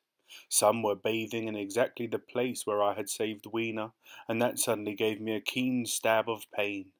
And like blots upon the landscape rose the cupolas above the ways to the underworld. I understood now what all the beauty of the upper-world people covered. Very pleasant was their day, as pleasant as the day of the cattle in the field. Like the cattle, they knew of no enemies, and provided against no needs, and their end was the same. I grieved to think how brief the dream of the human intellect had been. It had committed suicide. It had set itself steadfastly towards comfort and ease, a balanced society with security and permanency as its watchword. It had attained its hopes to come to this at last. Once life and property must have reached almost absolute safety. The rich had been assured of his wealth and comfort, the toiler assured of his life and work. No doubt in that perfect world there had been no unemployed problem, no social question left unsolved, and a great quiet had followed. It is a law of nature we overlook that intellectual versatility is the compensation for change, danger, and trouble. An animal perfectly in harmony with its environment is a perfect mechanism. Nature never appeals to intelligence until habit and instinct are useless. There is no intelligence where there is no change and no need of change. Only those animals partake of intelligence that have to meet a huge variety of needs and dangers. So, as I see it, the upper-world man had drifted towards his feeble prettiness and the underworld to mere mechanical industry. But that perfect state had lacked one thing even for mechanical perfection: absolute permanency. Apparently, as time went on, the feeding of the underworld, however it was affected, had become disjointed. Mother Necessity, who had been staved off for a few thousand years, came back again, and she began below. The underworld, being in contact with machinery, which, however perfect, still needs some little thought outside habit, had probably retained perforce rather more initiative, if less of every other human character than the upper, and when other meat failed them, they turned to what old habit had hitherto forbidden. So I say I saw it in my last view of the world of 802,701. It may be as wrong an explanation as mortal wit could invent. It is how the thing shaped itself to me, and as that I give it to you. After the fatigues, excitements, and terrors of the past days, and in spite of my grief, this seat and the tranquil view and the warm sunlight were very pleasant. I was very tired and sleepy, and soon my theorizing passed into dozing. Catching myself at that, I took my own hint, and spreading myself out upon the turf, I had a long and refreshing sleep. I awoke a little before sunsetting. I now felt safe against being caught napping by the Morlocks, and, stretching myself, I came on down the hill towards the White Sphinx. I had my crowbar in one hand, and the other hand played with the matches in my pocket. And now came a most unexpected thing. As I approached the pedestal of the Sphinx, I found the bronze valves were open. They had slid down into grooves. At that I stopped short before them, hesitating to enter. Within was a small apartment, and on a raised place in the corner of this was the time machine. I had the small levers in my pocket. So here, after all my elaborate preparations for the siege of the White Sphinx, was a meek surrender. I threw my iron bar away, almost sorry not to use it. A sudden thought came into my head as I stooped towards the portal. For once at least I grasped the mental operations of the Morlocks. Suppressing a strong inclination to laugh, I stepped through the bronze frame and up to the time machine. I was surprised to find it had been carefully oiled and cleaned. I have suspected since that the Morlocks had even partially taken it to pieces while trying in their dim way to grasp its purpose. Now, as I stood and examined it, finding a pleasure in the mere touch of the contrivance, the thing I had expected happened. The bronze panels suddenly slid up and struck the frame with a clang. I was in the dark, trapped, so the Morlocks thought. At that I chuckled gleefully. I could already hear their murmuring laughter as they came towards me. Very calmly I tried to strike the match. I had only to fix on the levers and depart then like a ghost. But I had overlooked one little thing. The matches were of that abominable kind that light only on the box. You may imagine how all my calm vanished. The little brutes were close upon me. One touched me. I made a sweeping blow in the dark at them with the levers, and began to scramble into the saddle of the machine. Then came one hand upon me, and then another. Then I had simply to fight against their persistent fingers for my levers, and at the same time feel for the studs over which these fitted. One, indeed, they almost got away from me. As it slipped from my hand, I had to butt in the dark with my head. I could hear the Morlock's skull ring to recover it. It was a nearer thing than the fight in the forest, I think, this last scramble. But at last the lever was fixed and pulled. The clinging hand slipped from me. The darkness presently fell from my eyes. I found myself in the same grey light and tumult I have already described. Chapter 11. I have already told you of the sickness and confusion that comes with time travelling, and this time I was not seated properly in the saddle, but sideways and in an unstable fashion. For an indefinite time I clung to the machine as it swayed and vibrated, quite unheeding how I went, and when I brought myself to look at the dials again, I was amazed to find where I had arrived. One dial records days, another thousands of days, another millions of days, and another thousands of millions. Now, instead of reversing the levers, I had pulled them over so as to go forward with them, and when I came to look at these indicators, I found that the thousands hand was sweeping round as fast as the seconds hand of a watch into futurity. As I drove on, a peculiar change crept over the appearance of things. The palpitating greyness grew darker, then, though I was still travelling with prodigious velocity, the blinking succession of day and night, which was usually indicative of a slower pace, returned and grew more and more marked. This puzzled me very much at first. The alternations of night and day grew slower and slower, and so did the passage of the sun across the sky, until they seemed to stretch through centuries. At last a steady twilight brooded over the earth, a twilight only broken now and then when a comet glared across the darkling sky. The band of light that had indicated the sun had long since disappeared, for the sun had ceased to set. It simply rose and fell in the west and grew ever broader and more red. All trace of the moon had vanished. The circling of the stars, growing slower and slower, had given place to creeping points of light. At last, some time before I stopped, the sun, red and very large, halted motionless upon the horizon, a vast dome glowing with a dull heat, and now and then suffering a momentary extinction. At one time it had for a little while glowed more brilliantly again, but it speedily reverted to its sullen red heat. I perceived by this slowing down of its rising and setting that the work of the tidal drag was done. The earth had come to rest with one face to the sun, even as in our own time the moon faces earth. Very cautiously, for I remembered my former headlong fall, I began to reverse my motion. Slower and slower went the circling hands, until the thousands one seemed motionless, and the daily one was no longer a mere mist upon its scale. Still slower, until the dim outlines of a desolate beach grew visible. I stopped very gently and sat upon the time machine, looking round. The sky was no longer blue. Northeastward it was inky black, and out of the blackness shone brightly and steadily the pale white stars. Overhead it was a deep Indian red and starless, and southeastward it grew brighter to a glowing scarlet, where, cut by the horizon, lay a huge hull of the sun, red and motionless.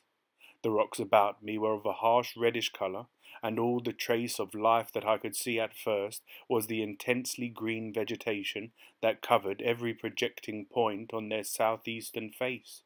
It was the same rich green that one sees on forest moss or on the lichen in caves, plants which, like these, grow in a perpetual twilight. The machine was standing on a sloping beach. The sea stretched away to the southwest, to rise into a sharp bright horizon against the wan sky. There were no breakers and no waves, for not a breath of wind was stirring.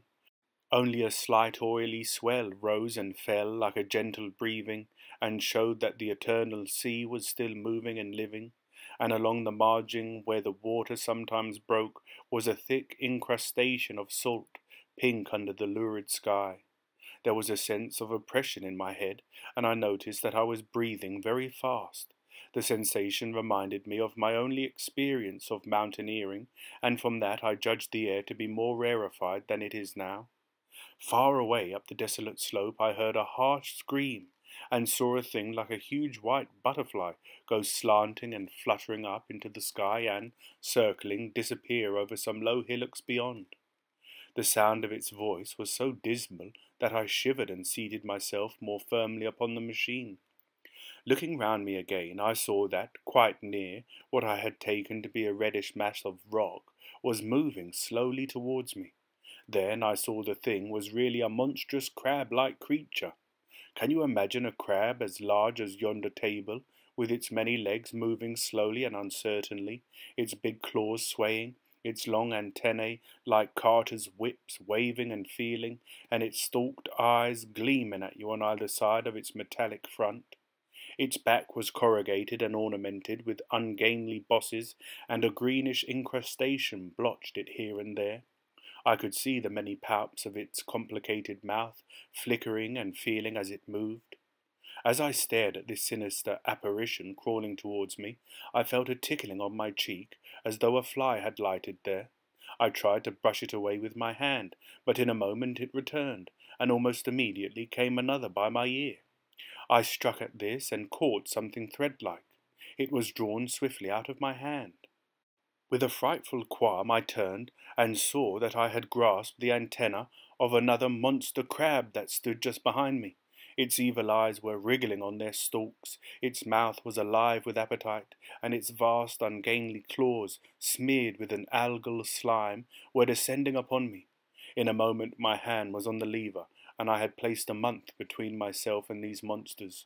But I was still on the same beach, and I saw them distinctly now as soon as I stopped. Dozens of them seemed to be crawling here and there in the sombre light among the foliated sheets of intense green.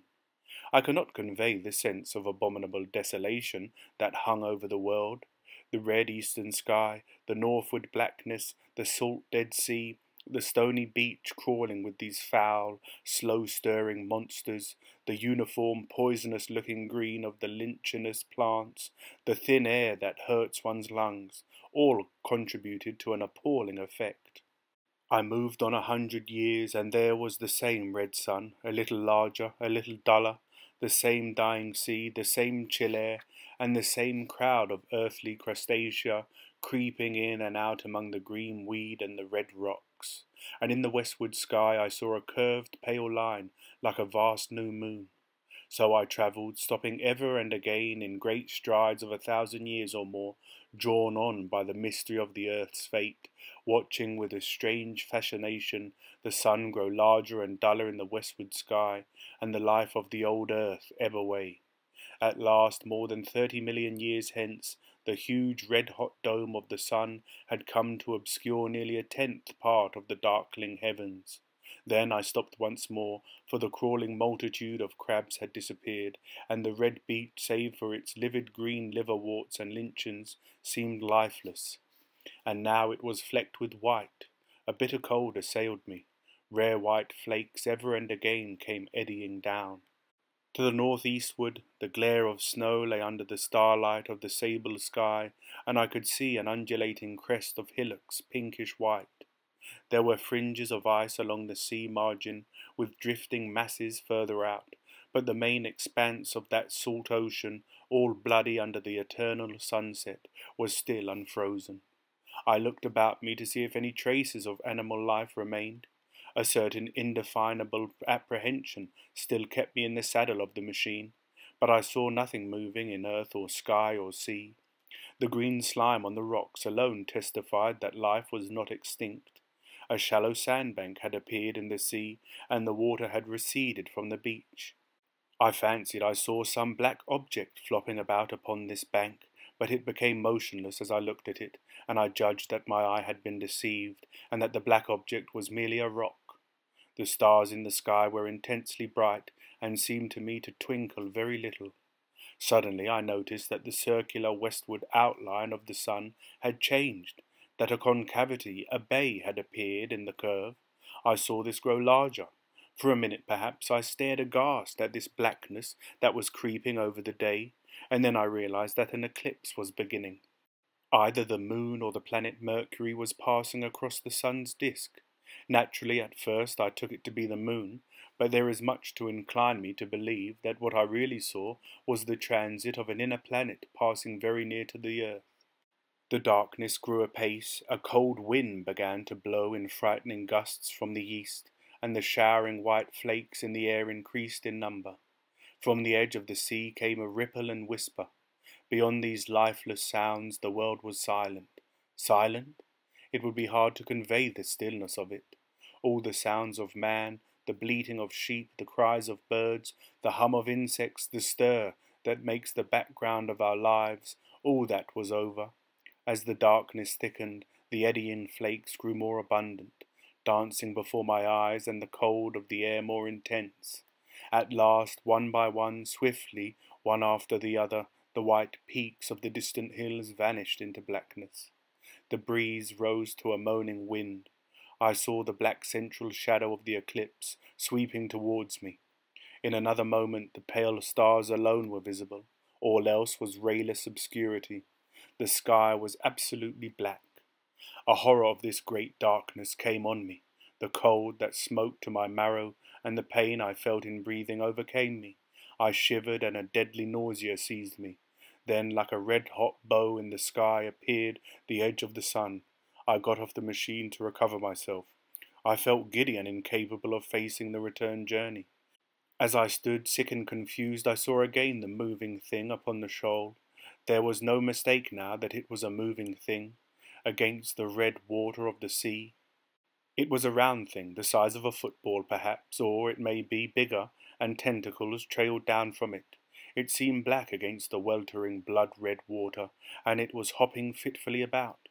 Then I felt I was fainting, but a terrible dread of lying helpless in that remote and awful twilight sustained me, while I clambered upon the saddle. Chapter 12. So I came back.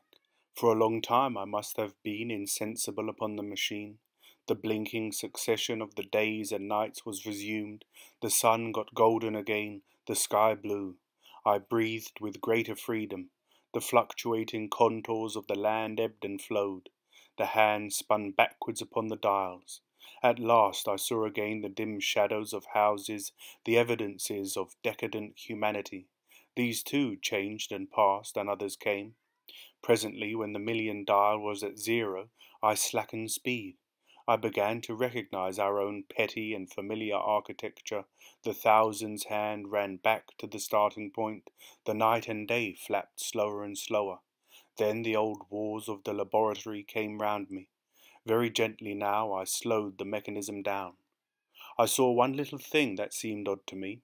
I think I have told you that when I set out, before my velocity became very high, Mrs. Watchett had walked across the room, travelling, as it seemed to me, like a rocket.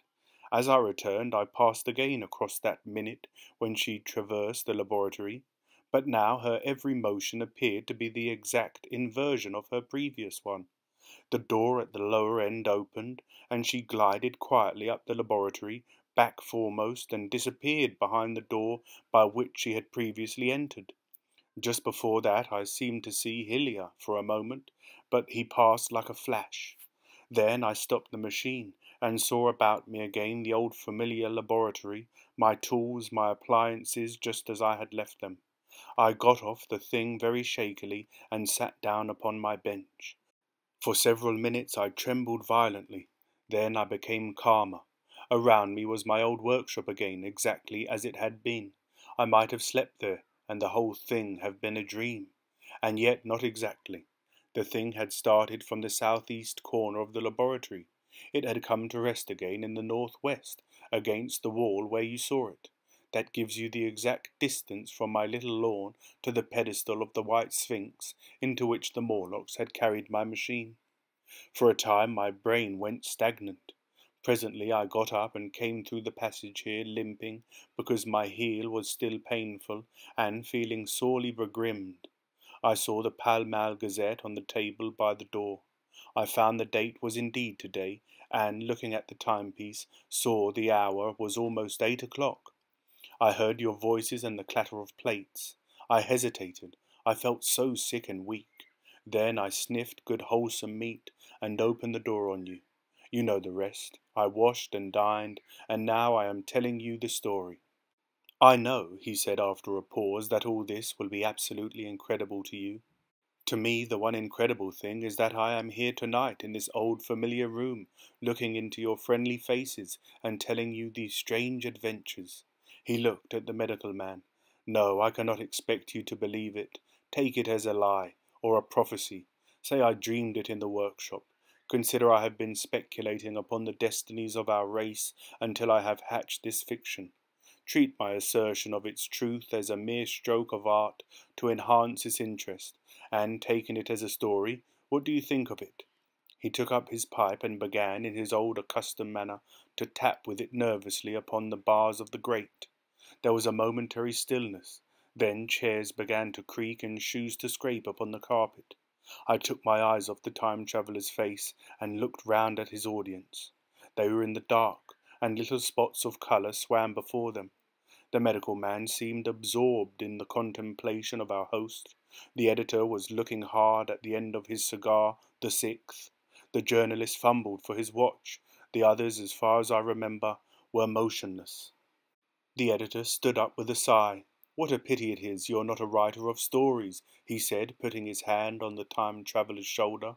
"You don't believe it? Well, I thought not." The time-traveller turned to us. "Where are the matches?" he said. He lit one and spoke over his pipe, puffing. "To tell you the truth, I hardly believe it myself, and yet—" His eye fell with a mute inquiry upon the withered white flowers upon the little table. Then he turned over the hand holding his pipe, and I saw he was looking at some half-healed scars on his knuckles. The medical man rose, came to the lamp, and examined the flowers. "The gynoecium's odd," he said.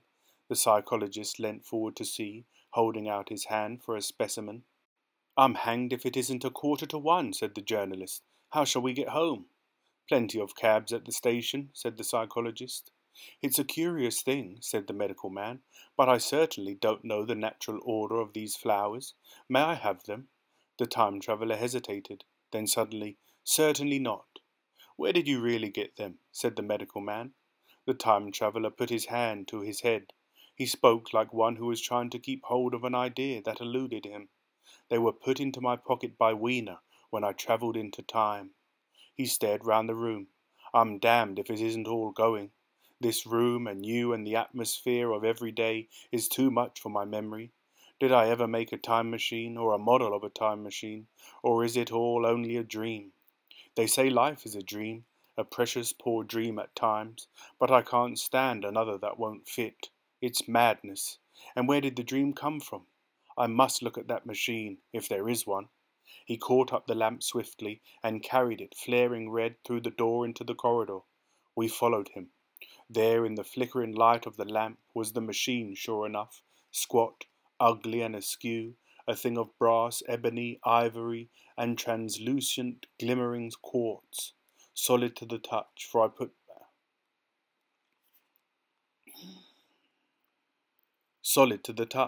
put out my hand and felt the rail of it, and with brown spots and smears upon the ivory, and bits of grass and moss upon the lower parts, and one rail bent awry. The time-traveller put the lamp down on the bench and ran his hand along the damaged rail. "It's all right now," he said. "The story I told you was true. I'm sorry to have brought you out here in the cold." He took up the lamp and, in absolute silence, we returned to the smoking room. He came into the hall with us and helped the editor on with his coat. The medical man looked into his face and, with a certain hesitation, told him he was suffering from overwork, at which he laughed hugely. I remember him standing in the open doorway, bawling good night. I shared a cab with the editor. He thought the tale a gaudy lie. For my own part, I was unable to come to a conclusion. The story was so fantastic and incredible, the telling so credible and sober. I lay awake most of the night thinking about it. I determined to go next day and see the time-traveller again. I was told he was in the laboratory, and, being on easy terms in the house, I went up to him. The laboratory, however, was empty. I stared for a minute at the time machine, and put out my hand and touched the lever. At that the squat, substantial-looking mass swayed like a bough shaken by the wind. Its instability startled me extremely, and I had a queer reminiscence of the childish days when I used to be forbidden to meddle. I came back through the corridor. The time-traveller met me in the smoking room. He was coming from the house. He had a small camera under one arm and a knapsack under the other. He laughed when he saw me and gave me an elbow to shake. "I'm frightfully busy," said he, "with that thing in there." "But is it not some hoax?" I said. "Do you really travel through time?" "Really and truly I do," and he looked frankly into my eyes. He hesitated. His eye wandered about the room. "I only want half an hour," he said. "I know why you came, and it's awfully good of you. There's some magazines here. If you'll stop to lunch, I'll prove you this time travelling up to the hilt, specimens and all, if you'll forgive my leaving you now." I consented, hardly comprehending then the full import of his words, and he nodded and went on down the corridor. I heard the door of the laboratory slam, seated myself in a chair and took up a daily paper. What was he going to do before lunchtime? Then suddenly I was reminded by an advertisement that I had promised to meet Richardson, the publisher, at 2. I looked at my watch and saw that I could barely save the engagement. I got up and went down the passage to tell the time traveller. As I took hold of the handle of the door, I heard an exclamation, oddly truncated at the end, and a click and a thud. A gust of air whirled round me as I opened the door, and from within came the sound of broken glass falling on the floor. The time traveller was not there. I seemed to see a ghostly, indistinct figure sitting in a whirling mass of blackened brass for a moment, a figure so transparent that the bench behind with its sheets of drawings was absolutely distinct.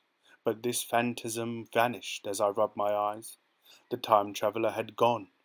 Save for a subsiding stir of dust, the further end of the laboratory was empty.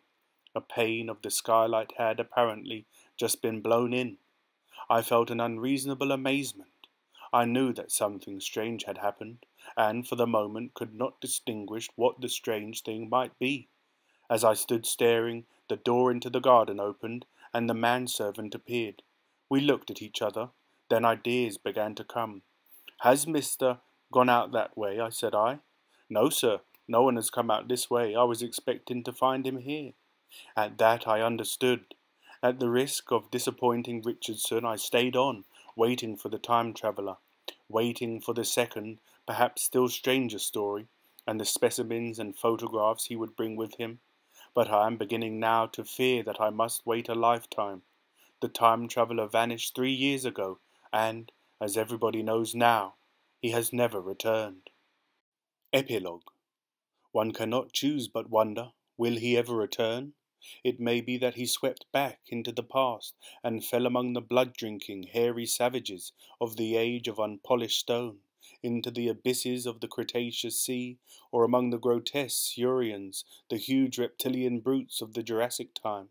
He may even now, if I may use the phrase, be wandering on some plesiosaurus-haunted oolitic coral reef or beside the lonely saline lakes of the Triassic age.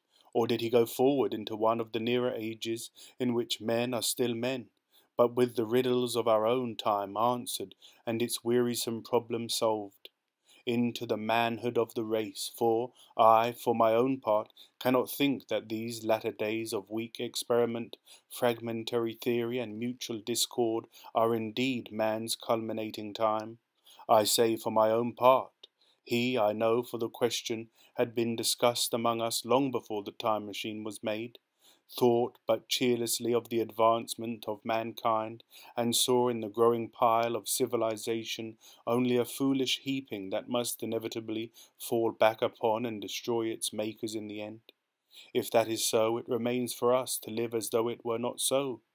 But to me the future is still black and blank, is a vast ignorance, lit at a few causal places by the memory of his story, and I have by me for my comfort 2 strange white flowers, shriveled now, and brown and flat and brittle, to witness that even when mind and strength had gone, gratitude and a mutual tenderness still lived on in the heart of man. The end.